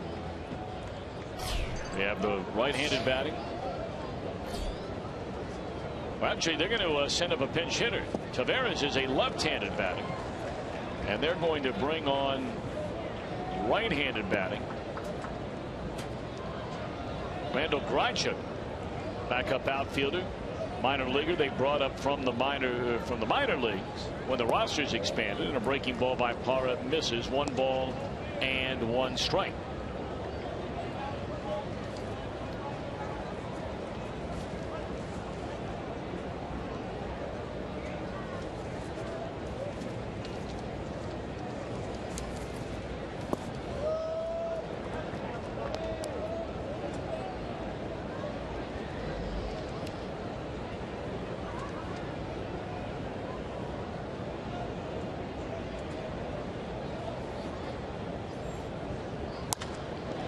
Ball shot into right center field. It's on its way to the wall.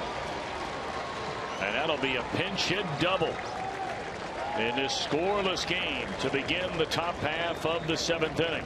Well, Grichuk is another one of those we talked about this 2009 draft. He was a #1 draft pick of the Angels, Los Angeles Angels of Anaheim, and he lines this ball into the right center field gap, gets his foot down, stays back, and that's a pretty good swing.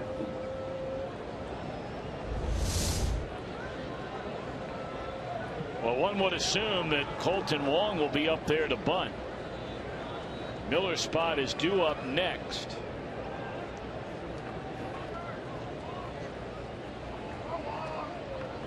Well, Although looking down at that Cardinal bullpen, it doesn't appear as though they have any action down there. They're going to let Colton Wong swing away, it appears, with a pitcher spot due up next. Well, this is somewhat of a surprise, even though Miller is throwing the ball so well here tonight. Scoring chances have been few and far between.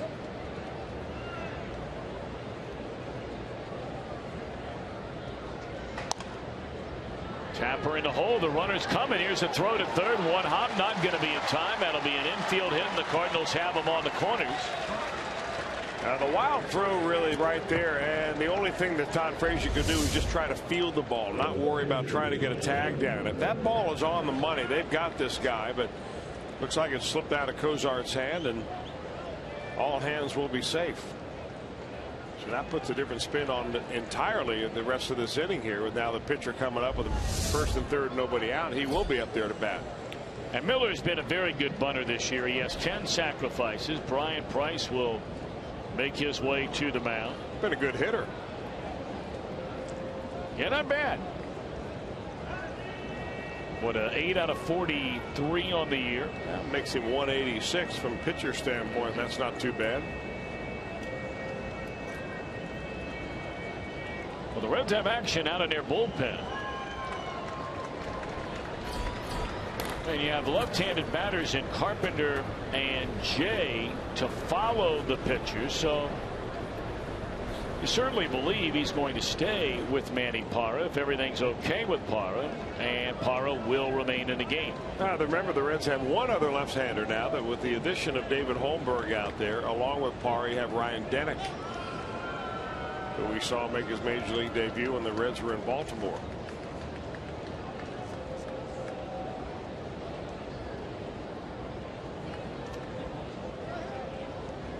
Well, after you have that meeting on the mound, Devin Mesoraco going to make sure one more time that everybody's on the same page.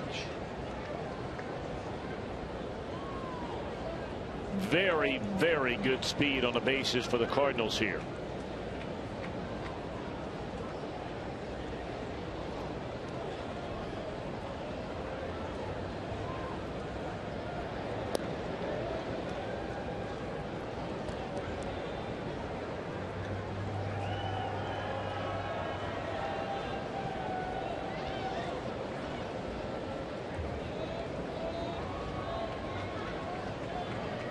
On the corners, nobody out. Scoreless game. We're in the 7th inning. And bunted foul for strike one.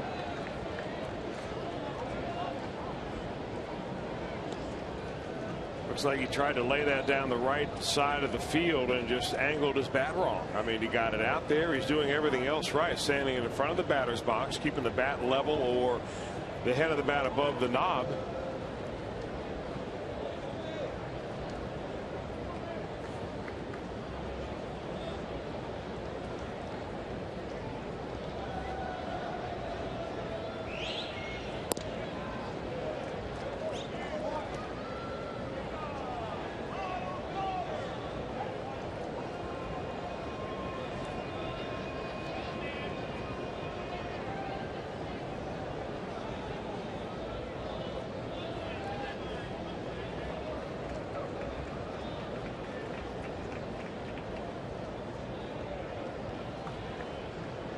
One and one to Shelby Miller.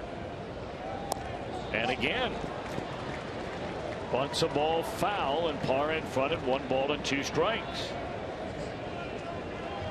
That had the look of a safety squeeze because the runner at third was 3/4 of the way down the line when contact was made on that ball. Halfway down the line anyway.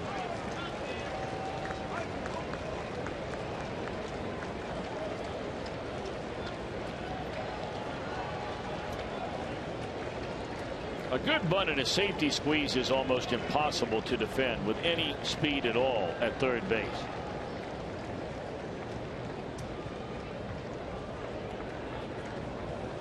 One ball and 2 strikes. Gets a bunt down. Runner's going to stay at third. Parra will play to first. Give Miller to sacrifice his 11th on the year. And the Cardinals have runners at second and third with 1 out in the inning.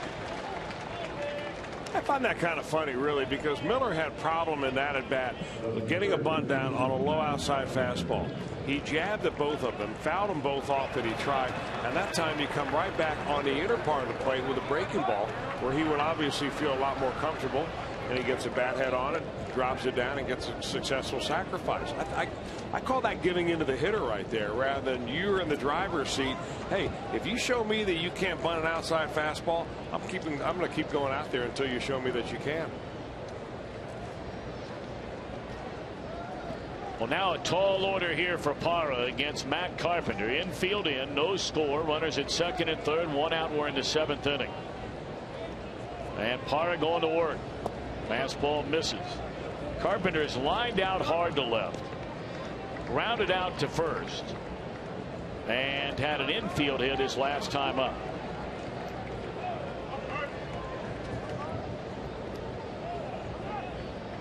See his numbers with runners in scoring position. That's better than 20 points, better than his overall season average. So Carpenter, one of the few Cardinals who really has held up his end of the bargain.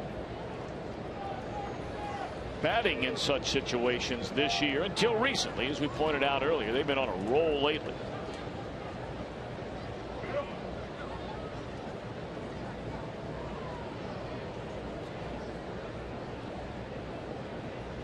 One-0 pitch. And that will drop in, a base hit. One run scores. Here comes Long. Slide. He's safe. 2-0 on a broken bat single by Matt Carpenter.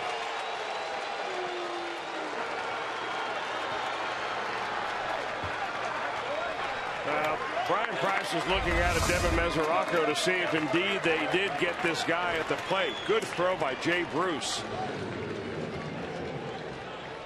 And that is very close. I imagine that they'll have Rob Coughlin in the video room review that and give the thumbs up or thumbs down to Jay Bell to see if they're going to want to ask for a review. I think he's got his hand in there.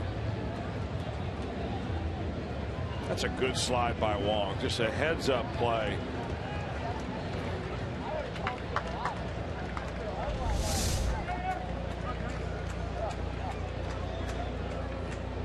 So Carpenter knocks in a pair, giving him 57 of those on the season.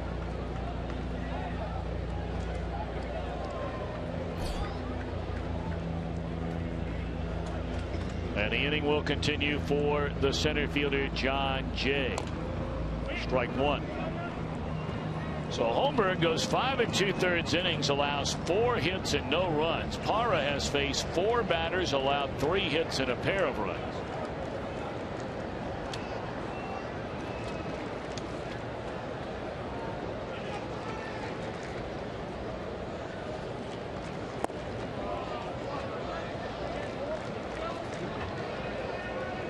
Saw Sam LeCure getting loose in the bullpen a short while ago.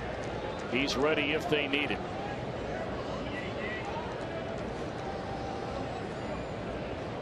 By the way, the 5 2/3 relief outing by Holmberg tonight, as that one is 2-1, is the longest, and boy do we remember this game as though it were yesterday, on May the 25th in 2011.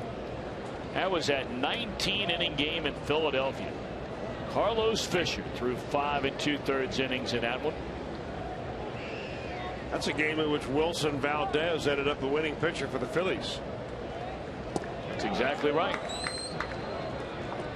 Boy, Fisher, remember that night? He really stepped up for the Reds that night. Guy had been pitching in short relief in Louisville. They brought him up. He had pitched 2 or 3 innings, I think, what, 2 or 3 days before, and then went 5 2/3 innings that night. I think he was a losing pitcher in that game.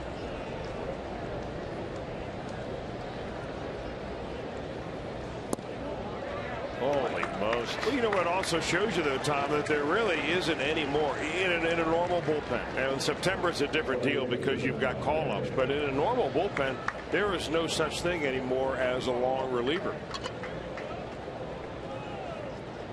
So that's going to be all for Parra. He faces 5 batters, and the 4 that were trying to get on got on. He'll leave with 2 on, 1 out, trailing 2-0. Sam LeCure trots in from the bend. We'll take a timeout. Back in a moment.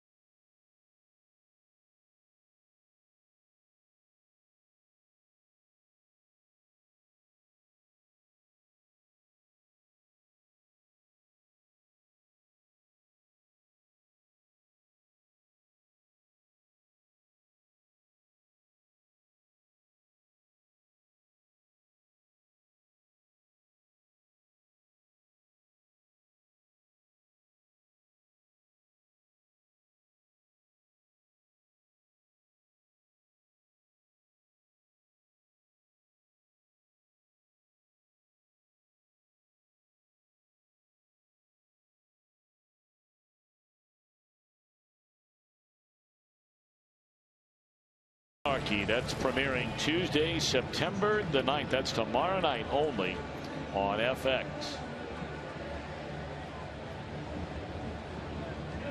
2 in, 2 on, 1 out in the Cardinals' 7th inning. They lead 2-0. Matt Holliday, the batter, and now on to face him is right-hander Sam LeCure.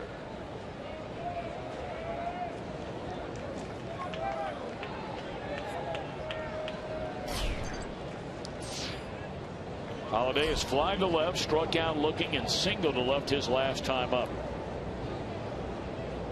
And LeCure going to work. Ball 1 away.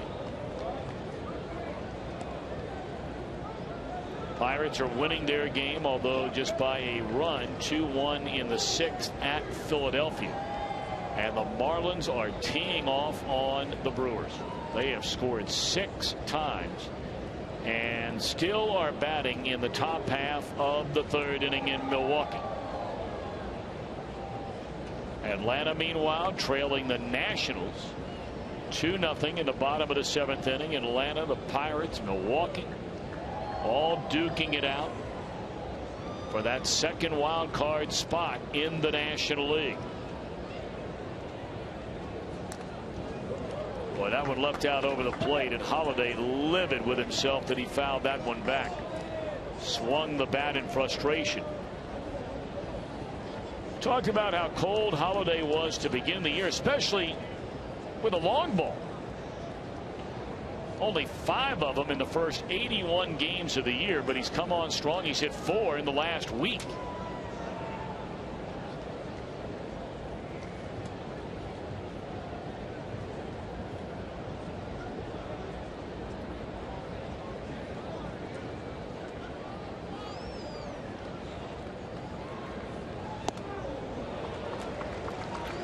Brian Price laid it out there pretty pure and simple, and maybe Jim Day can add to this because he is frequently there before the games and after the games, especially on the road. Comments made by Price. You know, you look ahead to next year in the Reds starting rotation. You know, looking ahead to next year, and depending on what they do, and you know, will they make moves?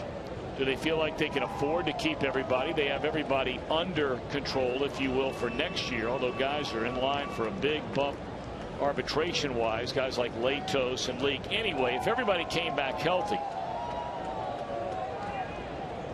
and he already went on record as saying Simon projects to be in the rotation. And Price said very clearly this bullpen has got to get it together. We have been so spoiled over the last handful of years. Reds have had, if not the best, one of the best bullpens in all of Major League Baseball, and that has not been the story this year. Jim, anything you'd like to add to that? Well, he's gone on record saying nothing is guaranteed. They brought basically the same group back this year, but he's let them know that next year is not a given, that they're going to be a part of this bullpen. And one thing that he has said, though, is Jumbo Diaz has pretty much, barring anything unforeseen, has pitched his way onto the 2015 roster. So there's one guy that is on the radar. Everyone else outside of Chapman, now that they've traded Broxton, on notice that it is not guaranteed you are going to be in that bullpen.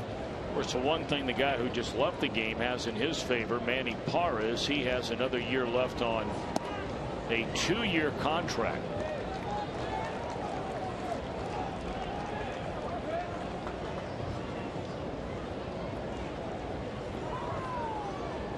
Sean Marshall, another guy. I mean, that is a guy the Reds have really missed, and it's been the better part of 2 years.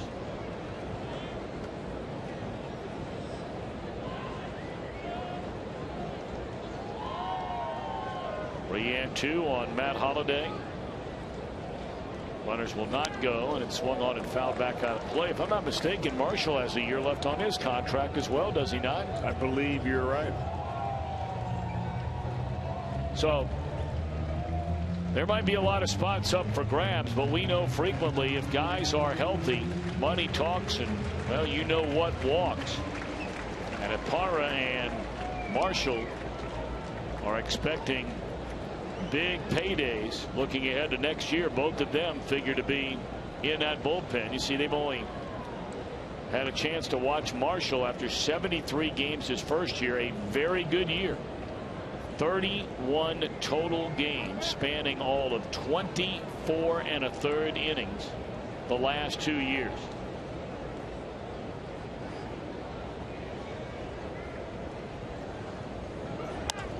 Runners go, and it's in the air. And Phillips out to get it for the second out of the inning.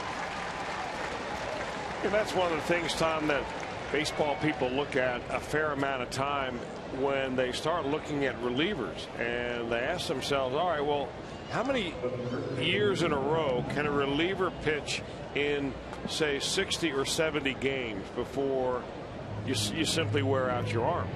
I mean, you take care of starting pitchers much more, it seems like, than you do relievers, who are more or less dispensable. And that is why, and disposable. Chris, you and I talked about this all the time. It's why I could never understand why. And you explained to me why. Because he didn't do the great job as a closer. But I was always mystified why fans were so hard at times on David Weathers. Go back and look at that career and how good that guy was year after year after year. Where have you gone, David Weathers?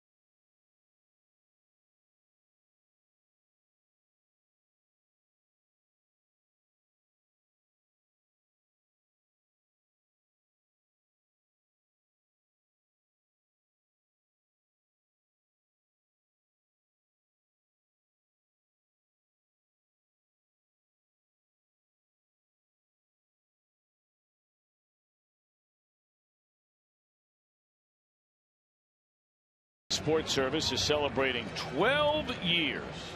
Why not look ahead to next season and watch every out-of-market game? Visit Reds.com for details.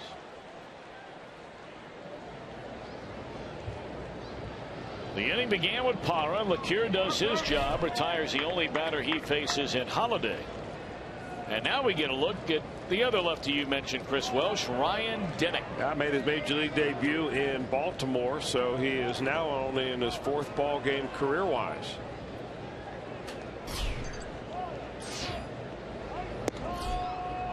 This is the kind of situation that you bring him in for a purpose. Really 2 purposes for Brian Price. Number 1, of course, try to get out of the inning, get a very tough left-hander Matt Adams out. But number 2, you want to get a little measure of Ryan Denick, because going forward, this is the type of situation you expect to use him in. You come in and get one left-hander out.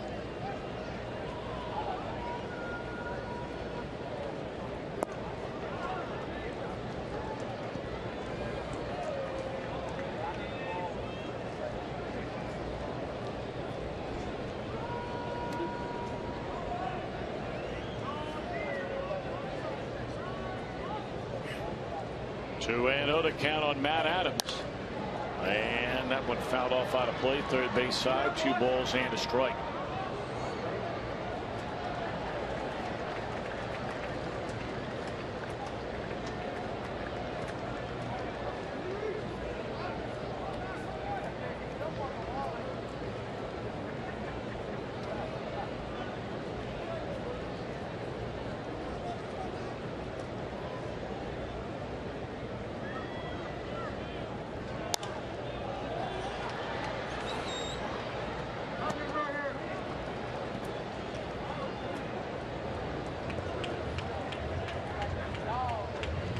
2-2 to Adams.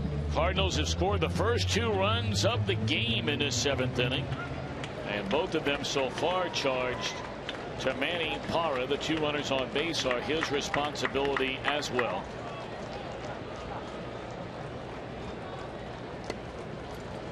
And Denick trying to get that final out.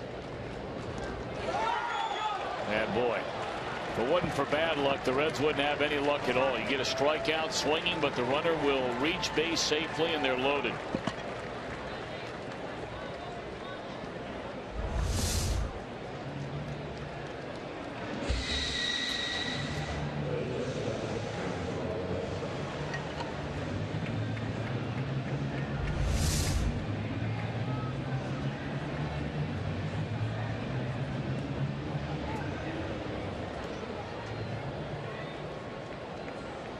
Well, you brought in the left-hander specifically to face the left-hander, and now another pitching change will be made by Brian Price.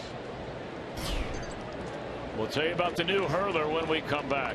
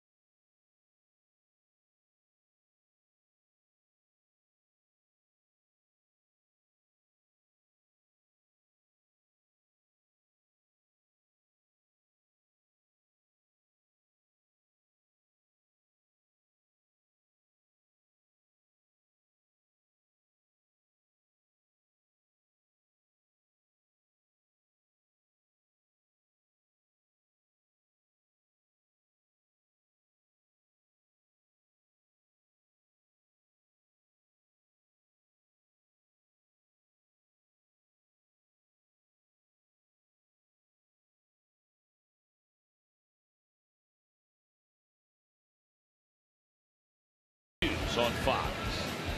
Yankees will take on the Orioles on Fox, and then later on Fox Sports 1, the Padres and the Diamondbacks. Now that's a big one. Action starts at 12:30 Eastern on Fox, continues at 7:30 Eastern on Fox Sports 1, and streaming live on Fox Sports Go.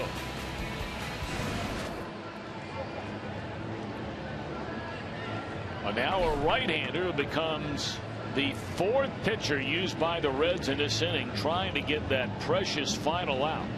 And it's Pedro Villarreal. Well, he's either going to get it out or give up a run because there's nowhere to put Johnny Peralta coming to the plate.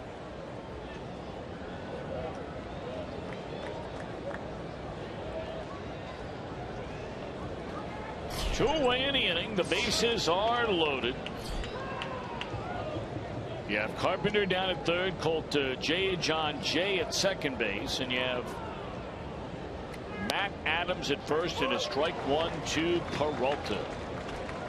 0 for 2, lined out to left, had an extra base hit taken away his last time up. Reds have not had a pitcher register a strikeout without officially recording an out, as Sam LeCure just did, or rather Denick just did.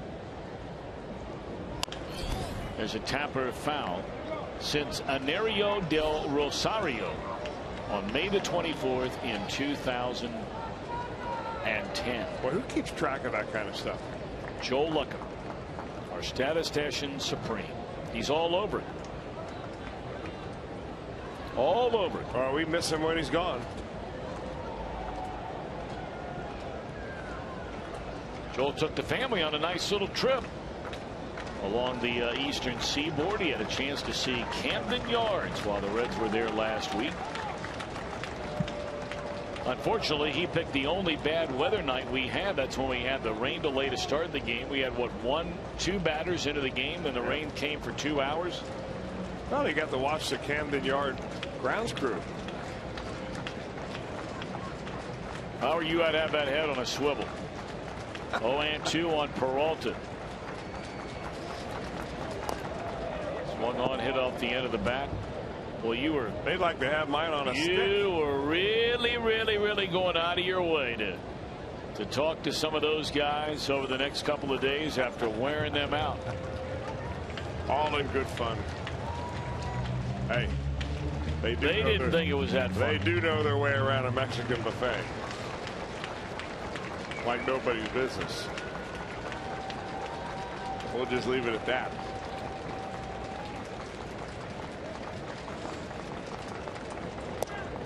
One ball and 2 strikes. For those of you that don't remember, or you weren't with us, that was the night they were serving Mexican food up in the press area, and the grounds crew, they were all eating dinner. They were getting after pretty good, and you wore them out for when the rains came, not getting the tarp out fast enough. Well, it didn't look like the rain was going to come. It probably surprised them, and when they did try to get it out, it got stuck. Gone swinging. Nice job by Villarreal. He's had a couple of good outings here lately. Cardinals get a couple of runs and lead 2-0.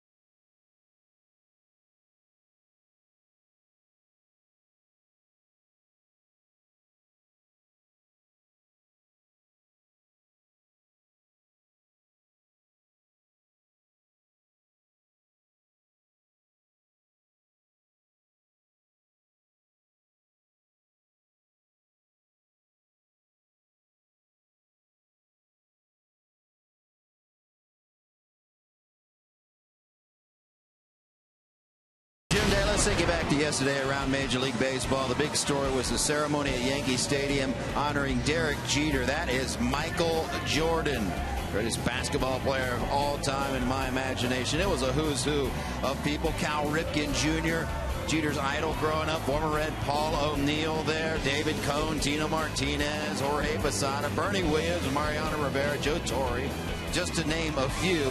It was a 45-minute ceremony in pure Jeter fashion. After he spoke, he's like, let's get on with this. We got a game to play. That's really all he cared about. Now, Jeter leads the team onto the field before each and every game, and he did yesterday as well. However, they let him run out by himself. He didn't know it until he looked back. So a classy move by his teammates. And also Tom and Chris, they did not retire his number 2 yesterday, nor did they put a monument out there in Monument Park, because of course you have one old big ceremony. You got to have 2 more for those, so you can expect number 2 to be retired for sure. For sure is right. Thank you, Jim Day. I had a buddy of mine who was at that ceremony over the weekend and said it was just an incredible place to be. Think of all the World Series titles, all the big hits, big plays, great moments. Like Derek Jeter. He's already said next year he's going to get away from it all. You're not going to watch him stepping into the broadcast booth. Of course, he can always change his mind. Maybe he will change his mind. But said he wants to get away from everything for a while and do a whole lot of whatever it is he wants to do.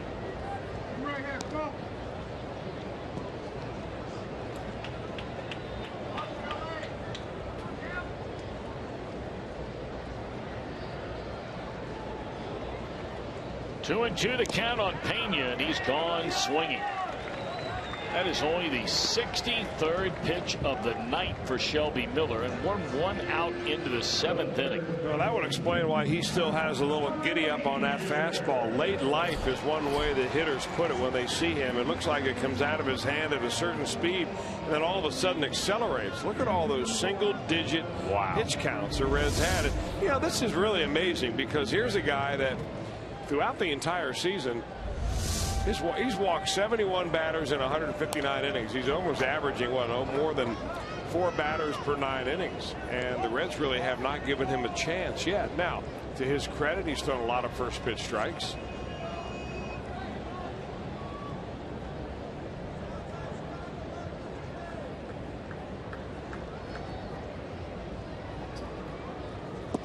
I mean, not really a ton of first pitch strikes. I'm told 14 and 21. Not bad, but not lights out. But he pitched a very good game his last time out. And when you get a guy with this kind of an arm on a little bit of a roll where he finds his release point and his breaking ball and can spot the fastball, that's what they're looking for. The Cardinals are going down the stretch.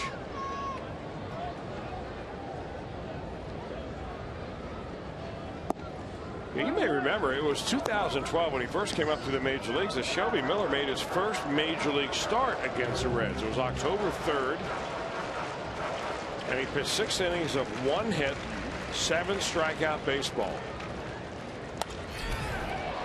That went down the right field line, but there to get it for the second out.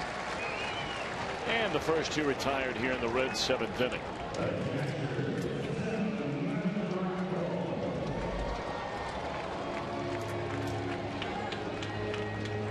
Grichuk stayed in the game, by the way, to play right field after he hit for Taveras. And you may remember his double started that 2-run rally. He came up as a pinch hitter against Manny Parra.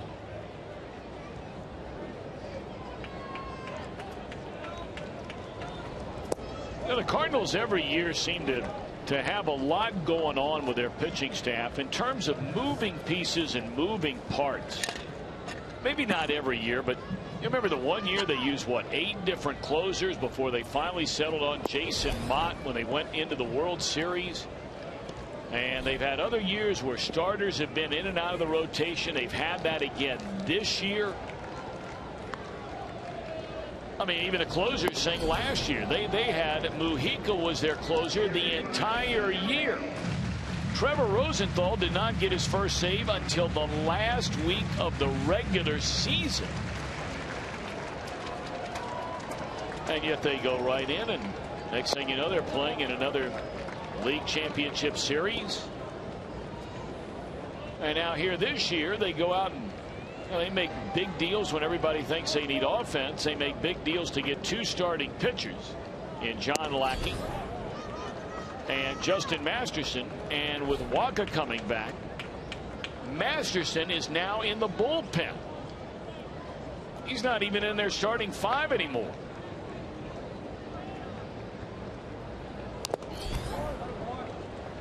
So that gives you an idea of the kind of depth the Cardinals have when they have all hands on deck as far as pitching is concerned.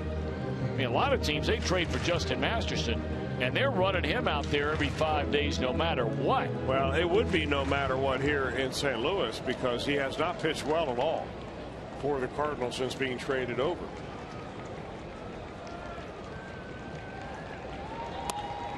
That one pulled foul by Devin. He had a double to left center field his last time up. Yeah, the other thing the Cardinals have done, Tom, really since 2011, and that was the first time that, well, not the first time, but they won the World Series in 2011, but they have probably played as many games throughout the course of the season and postseason as any team in baseball since then. Well, they played more, period. You're right. So because they won the World Series in 11. Now we'll talk about it next inning. Well, they played in at least the LCS in every year of the last 3 years. And they know how to win late in the year.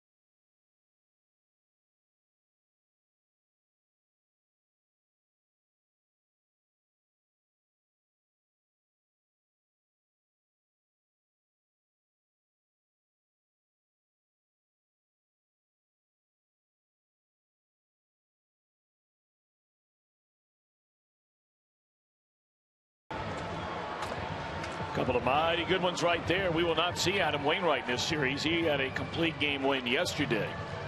We will see Johnny in this series. Our IGS bringing the energy. Cueto and Wainwright, two in this series already with 17 wins, joining Clayton Kershaw and Madison Bumgarner. Look at that ERA by Kershaw. Wow. All those guys are wow. But 1-7 is just extraordinary. It really is. I mean, he's like a robot. But can he get it done this year in the playoffs? This Cardinal team beat him twice last year.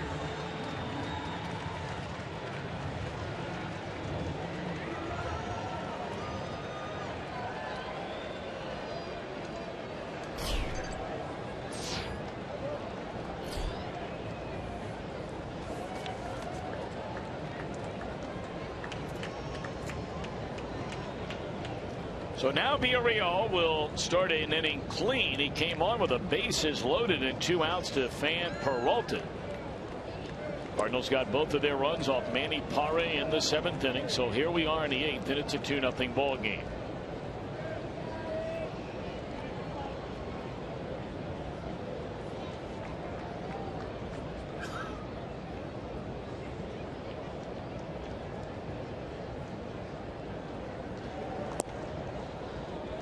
On Yadier Molina, hitless tonight. Grounded to second, struck out looking with the bases loaded back in the 4th inning against David Holmberg and tapped out to Holmberg. That was a final out recorded by the Reds left-hander. And for those of you just joining us tonight, boy, what a job he did. 5 2/3 innings of 4-hit shutout baseball in relief of the injured Dylan Axelrod.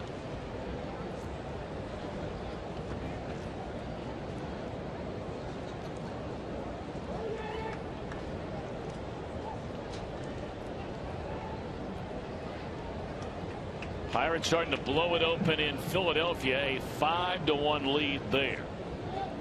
Atlanta on the board, but trails by a run in DC 2-1.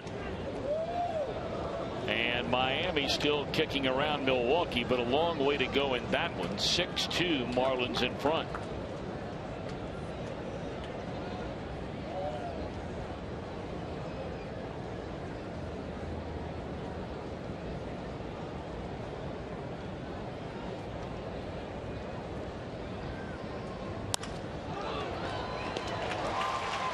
Brandon Phillips, and that's the way it starts here in the 8th.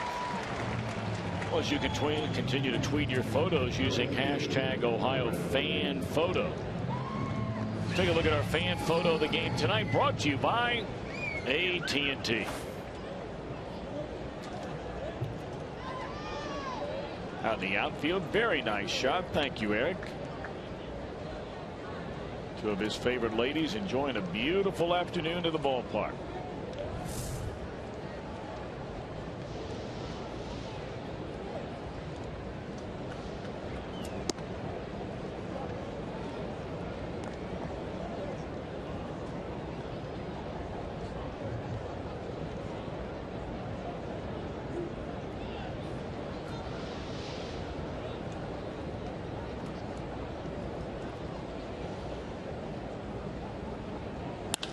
Boy, that ball smoked by Grichuk again. He had to double and scored the first run in that 2-run 7th inning.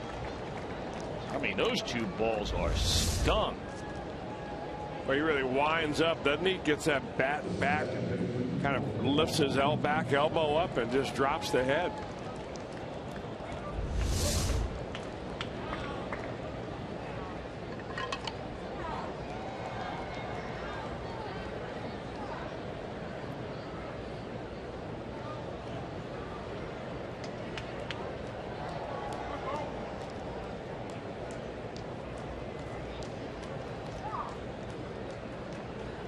Cardinals only had a total of 6 base runners through the first 6 innings of this game.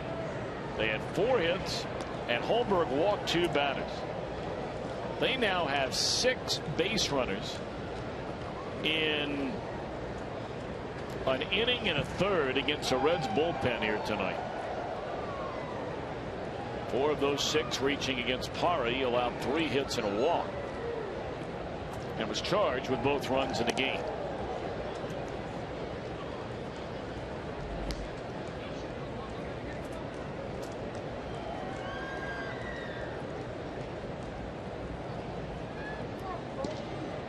Well, they have the right-hander Pat Neshek getting ready in the bullpen. You have the pitcher spot Shelby Miller due up next. And Colton Wong with 1 out in the batting and a fastball away. 1-0 on Colton Wong.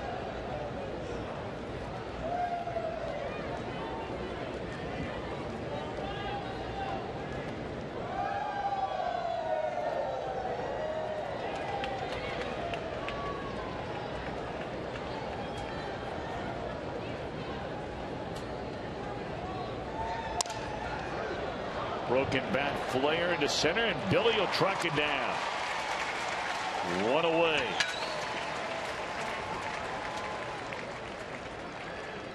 Or 2 out, I beg your pardon. Molina lined out to begin the inning.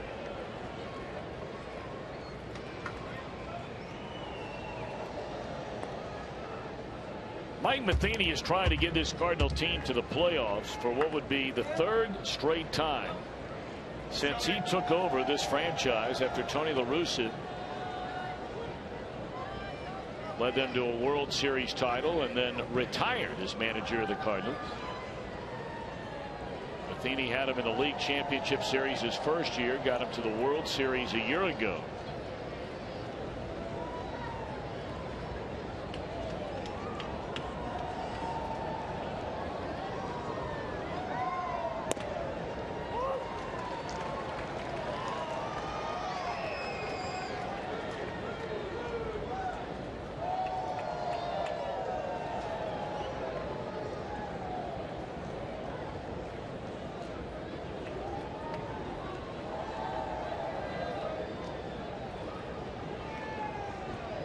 Shelby Miller will bat after all, and a breaking ball away from him. 1 ball and 1 strike. Miller has pitched brilliantly here tonight. He's only allowed 2 hits. A single by Brandon Phillips with 1 out to center field in the 2nd inning. A leadoff double to Devin Mesoraco in the 5th. And that's all. No walks, 4 strikeouts. 1-1. And a fastball is high.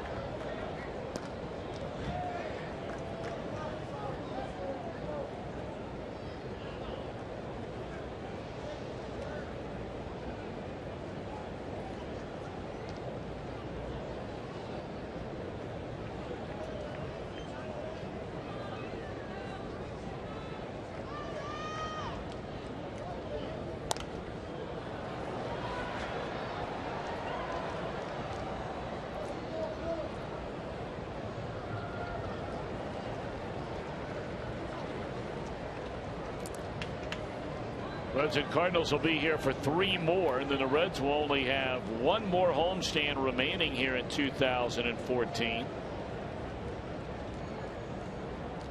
Of night games tomorrow and Wednesday, and an afternoon till 12:35 on Military Appreciation Day on Thursday. That ball hit hard, but Bruce is there, and the inning is over. Bottom of the 8th. Reds are only down 2-0.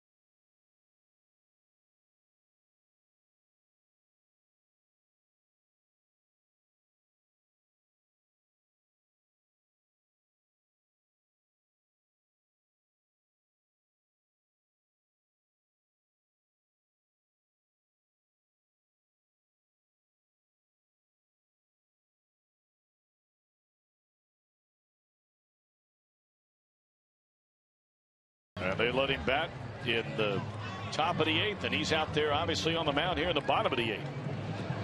Well, he has been ultra efficient with his pitches, and we'll show you some of those pitches on our Mazda pitch by pitch. He has not walked the batter tonight. He has struck out 4, has had a fastball that he's dialed up there anywhere between 92 to 95 miles an hour. Got a double play when he needed it out of Jay Bruce early in the ball game.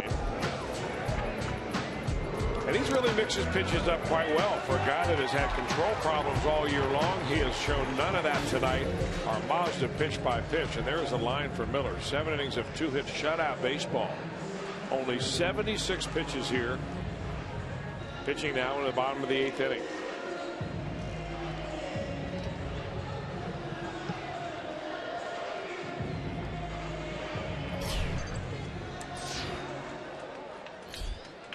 And that's what 22 batters he has faced in the game tonight. Is that right? Yep. And 76 pitches. Well, he's had 6 3-batter innings. Not all 1, 2, 3 with a double play in the 2nd, but I still call it 1, 2, 3 when it's a 3-batter inning. Yep. Well, one of the guys who's reached against him leads things off, and that'll be Brandon Phillips. He had a single with 1 away into center field in front of that double play ground ball off the bat of Jay Bruce.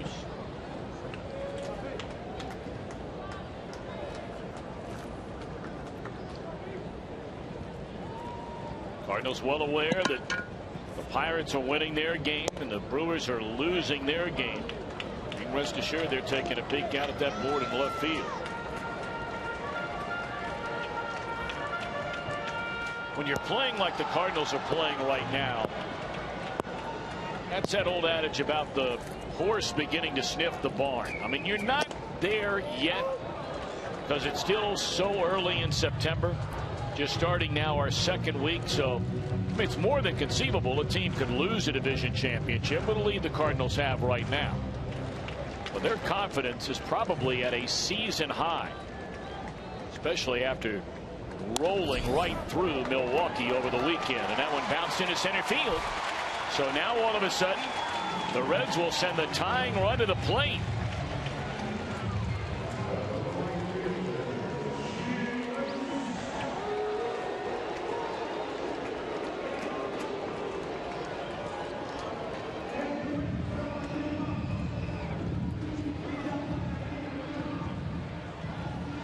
And it looks like Mike Matheny's going to come get Shelby Miller. Not going to take a chance of perhaps this one sneaking away from him. 3 hits in 7+ innings tonight by Miller. Pat Neshek will take over in relief.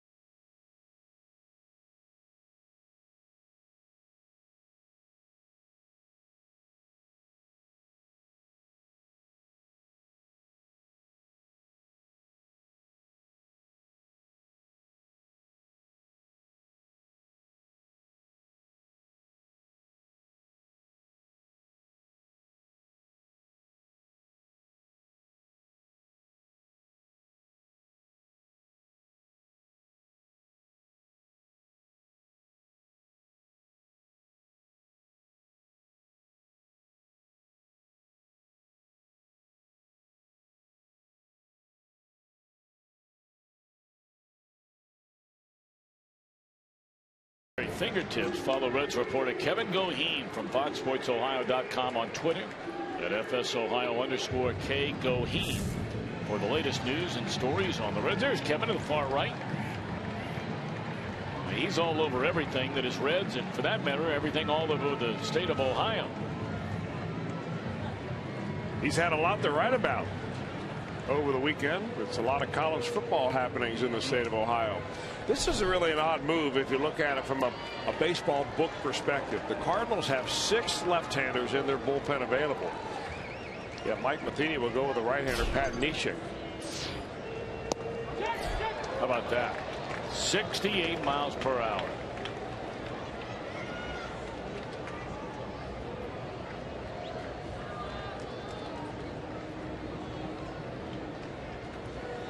A no-hitter is looking for that on the first pitch from a guy coming out of the bullpen. Now, he may not get another one in this at-bat 68, but you're definitely not looking for that on the first pitch. Comes back in 91. Watch Neshek now. He's going to go to his hat a couple of times as he kind of gets a grip on that baseball. Wasn't too all that much long ago that the Cardinals made a big deal about a little spot on the top of Bronson Arroyo's cap. Remember that controversy? Sure.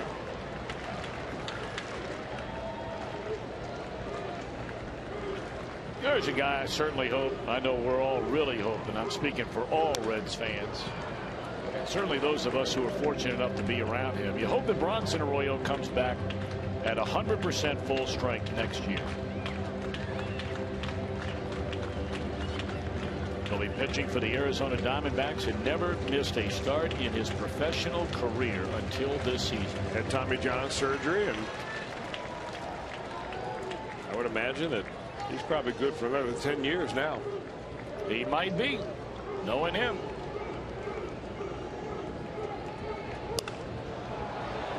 Flip that one up there at 70, and Bruce way out in front. And that'll be a pop up to right, one away in the inning, and Heisey coming up. You know, we talked about it before. If the Cardinals should get, you know, all the way to the World Series, and the American League has home field advantage in the World Series, well, they only have to look around their dugout for blame. 2 Cardinal pitchers gave up all the runs in the All-Star game to the American League. Adam Wainwright and the man on the mound, Pat Neshek.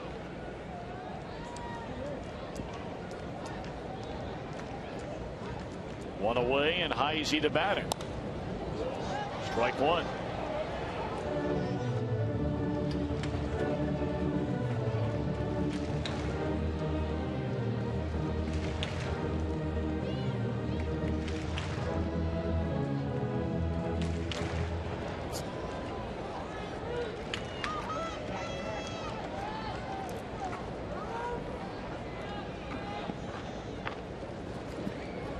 Zach Cozart has been called back into the Reds dugout.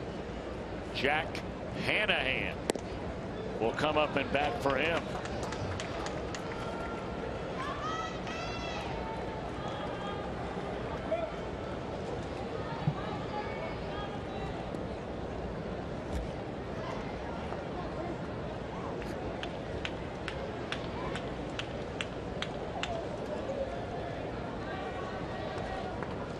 One on Heisey. And again, fouled back over the screen and out of play. Well, I had a pretty good cut that time.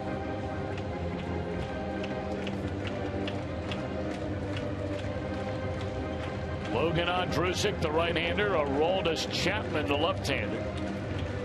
Just in case, getting loose down in that Reds bullpen. Reds have gone through Axelrod for 1 out. Holmberg, 5 2/3 outstanding innings out of the bullpen. 4-hit shutout baseball. Double play ball all the way here, and that's the way it's going to end in the Reds' 8th inning. So Neshek gets the job done. We're on our way to the 9th. Cardinals in front, 2-0.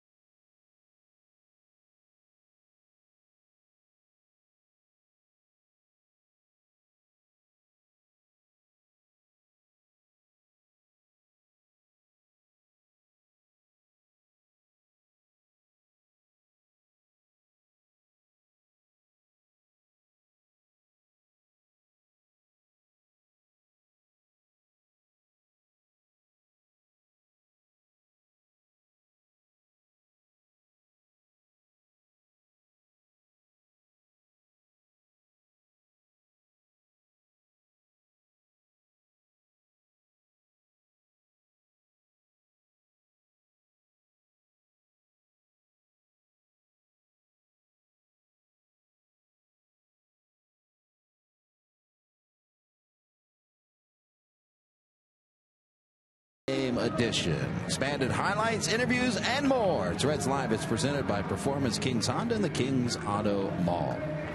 Well, the 2015 schedule was released today, and let's look at some highlights. The season will open up basically a week later next year. Opening day in Cincinnati, April 6th. The Pirates will be in town. The first homestand will be the Pirates and the St. Louis Cardinals, and that will kick off 22 straight games versus the National League Central to start the season.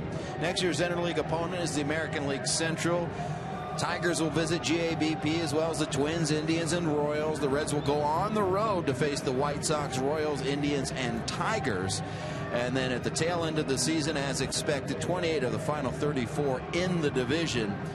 But the biggest highlight of the season, July 14th, the All-Star Game finally returns to Cincinnati at Great American Ballpark. And everyone hoping for a better 2015. The schedule looks pretty good, and looking forward to it. It's interesting, the date of the All-Star Game, just the number of that date. With all the talk about Pete Rose and, you know, will baseball find a way to reinstate Rose? And how much participation will he have in all the All-Star Game festivities? The 14th day of July. There's that number again. Interesting, is it not?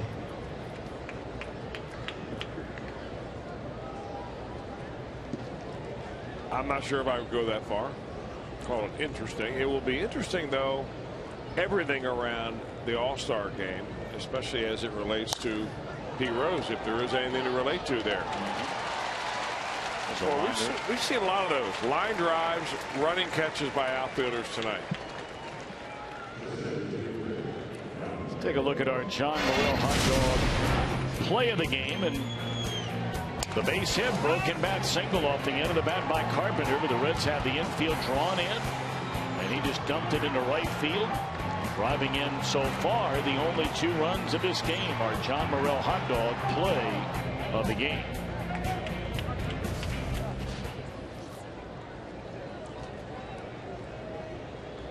You know, that's a play right there, Tom. And it'd be great to look back on it again.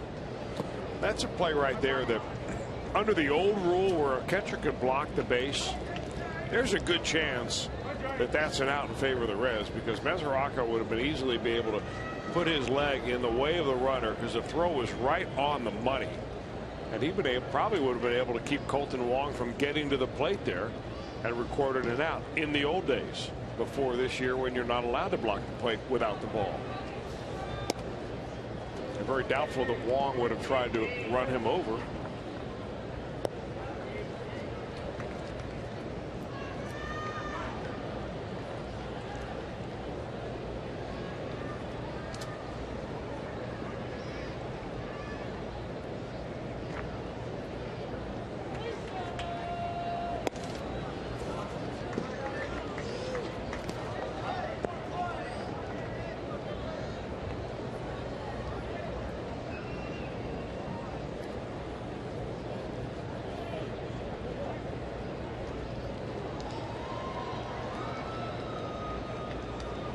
We're talking about this Reds bullpen, and we heard from Jim Day about some of the comments that Brian Price made about, you know, guaranteed spots or not guaranteed spots. Put this in perspective for a minute. The Cardinals bullpen this year, and really overall, it has not been anywhere near the bullpen they thought they were going to have when the year began. Rosenthal has been good, but he's been shaky through streaks during the year. Carlos Martinez, a primary right-handed setup guy, has not pitched well most of the year, has spent part of the season in the setup role.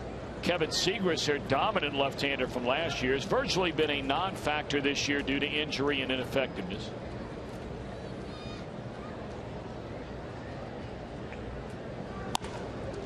That went off the body of Villarreal and will dribble into right field. On his way to third is Wong, and hopefully Villarreal is all right. That was a hard hit one-hopper off the bat of Holiday. Well, I don't know where that got him, but he was wincing right from the get-go. Looks like at the top of the forearm.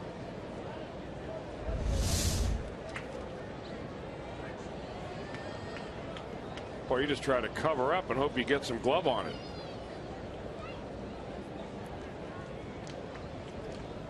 Meanwhile, John Jay going first to third easily. They're going to take Holiday out of the game. Earlier we saw the assistant trainer Stevie Bauman go out, and now it's the head trainer Paul Lessard to look at the right arm of Villarreal.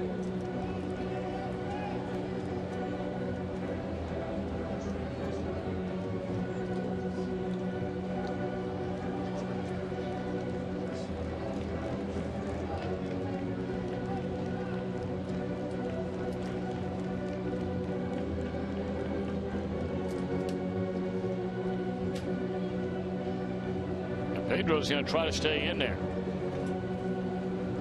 You know, we're starting to talk about the bullpens. The Cardinal bullpen for the season has 19 losses. And bear in mind now, this has been a rotation that has been a starting rotation. That one thrown all the way to the screen. He's looking for another ball. But it's a Cardinal starting rotation that has been in disarray. So they brought guys from the bullpen into the starting rotation. Yet their bullpen has a total of 19 losses on the year. The Reds bullpen since the All-Star break has 14 losses just since the break. Well, you know, since the All-Star break, the Reds and the Texas Rangers are tied with having the worst 2 records in baseball. They've only won 16, they've lost 32. So the bullpen has spread it just about equally with the starting rotation as well. Well, Villarreal tried to give it a go on a couple of pitches, and now he's going to leave the game. We certainly hope he's all right. He was doing a good job here tonight.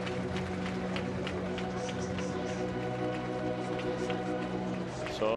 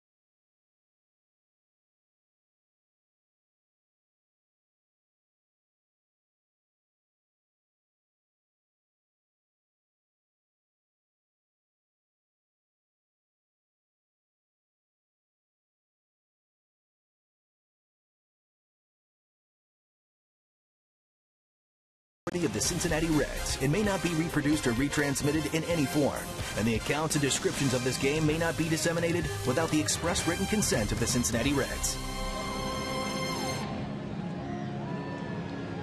For Reds fans, you can guarantee the opportunity to buy 2015 All-Star Game tickets by becoming a Reds season ticket holder with plans starting under $9 per seat. So, I mean, you're talking about all the excitement of the All-Star Game, the Home Run Derby, Fan Fest, and more. It all comes to the Queen City. Make sure you are there. You guarantee your All-Star tickets. 765-7600.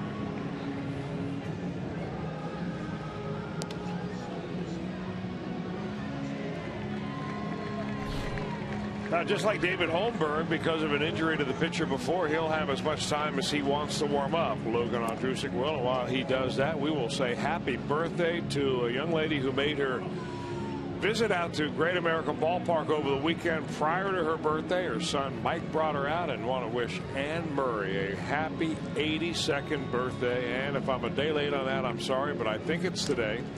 And thanks for coming out and visiting with us. And hope you have a great birthday, and hope your son Mike continues to take such good care of you. No doubt about it. Hey, and by the way, we'd also like to send out a happy anniversary, 65th anniversary. Earl and Grace Howard from Chattaroy, West Virginia. So Earl and Grace Howard, happy 65th anniversary. That is wonderful. God bless you both.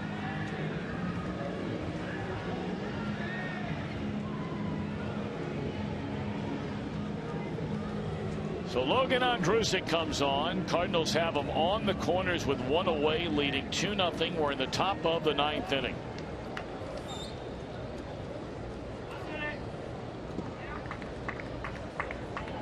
Second Reds pitcher to leave this game is Villarreal with an injury. Axelrod on the second batter of the game.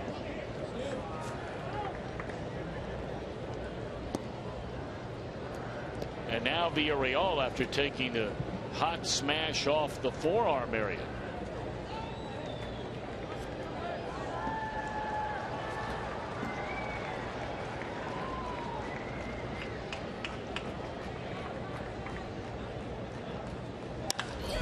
Oh, mercy. Way back into right center field. And that is a 3-run big fly by Matt Adams to bust this thing open at 5-0.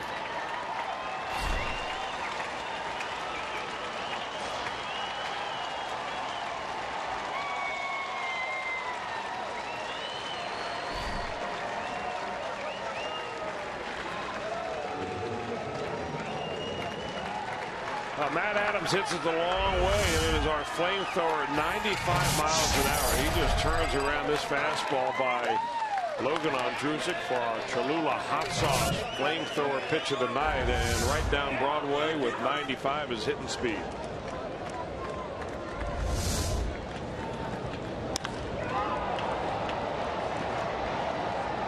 This guy in a short amount of time is becoming the Lance Berkman against Reds pitching. Of course, for better than a decade, Berkman just absolutely pulverized Reds pitching. And although Matt Adams is only really in his first full year, he got a large chunk of playing time last year, but this is his first full year in the major leagues. And Adams, in just 23 games, has 6 home runs and 14 runs batted in. All the while a batting average of up over 370.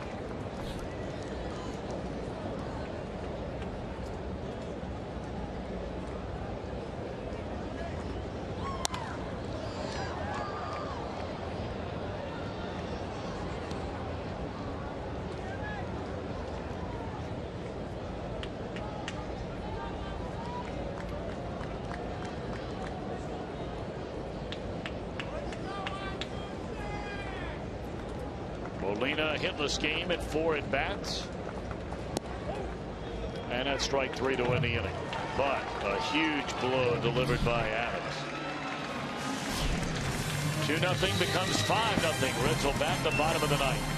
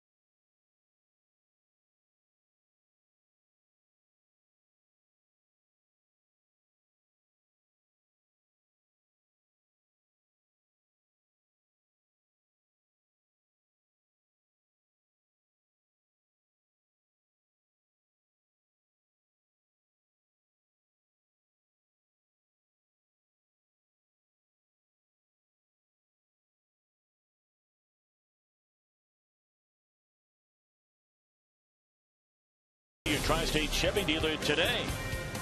And by Cincinnati Children's Hospital, who ranks 3rd in the country on the U.S. News and World Report's 2014 Best Children's Hospitals in America. Certainly we say hello and send all our best wishes, thoughts, and prayers to those watching over at Cincinnati Children's Hospital tonight. We're along the banks of the mighty Ohio, where a number of changes for the Cardinals on defense. They lead 5-0 after the 3-run home run by Matt Adams in the top of this 9th inning.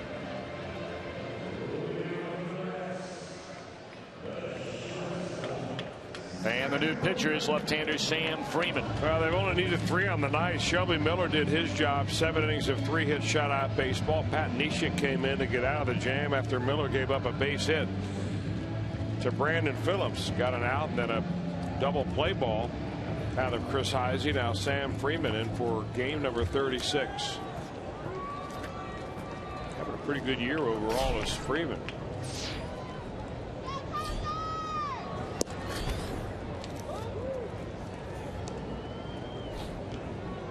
Guy's got a good arm, man. You wonder where it comes from. I mean, he's listed at 5'11". I'm not sure if he's even that tall, but 165 pounds, and it comes roaring right out of there in the mid-90s.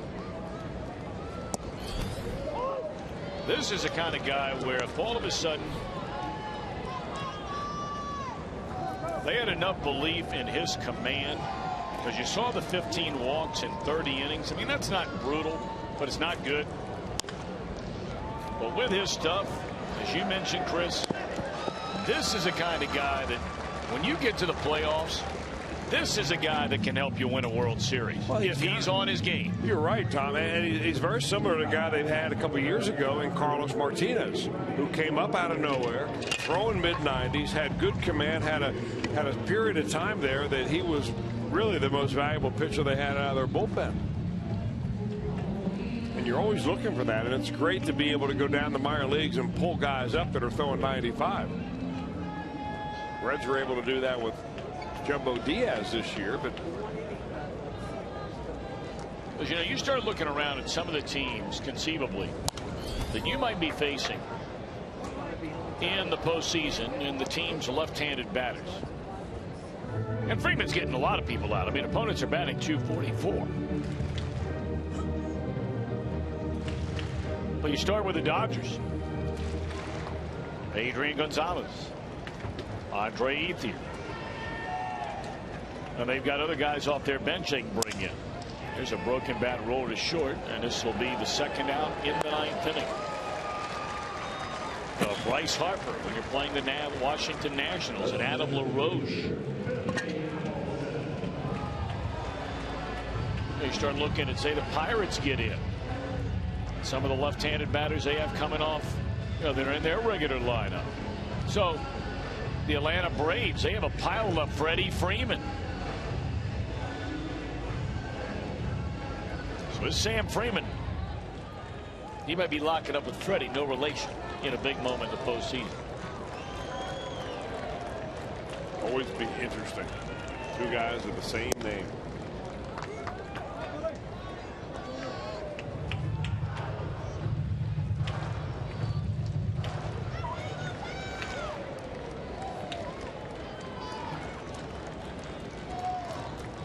Reds have 3 hits tonight. And a sinking liner, a diving catch to end the game. Well, the man who started the rally in a scoreless game when he came up as a pinch hitter with a double in the 7th inning, Grichuk makes a diving catch to end the game.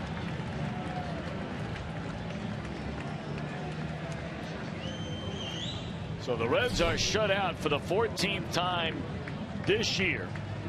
They leave 1 man on base in a 5-0 defeat in the opener of 4 against the St. Louis Cardinals. That's actually pretty amazing, Tom, when you consider that how difficult it is to leave a runner, 1 runner on base. The Cardinals, by contrast, left 10 on base tonight. Even though they only scored 5 runs, they did have 10 hits. Many opportunities to blow the game open early on. They didn't do that.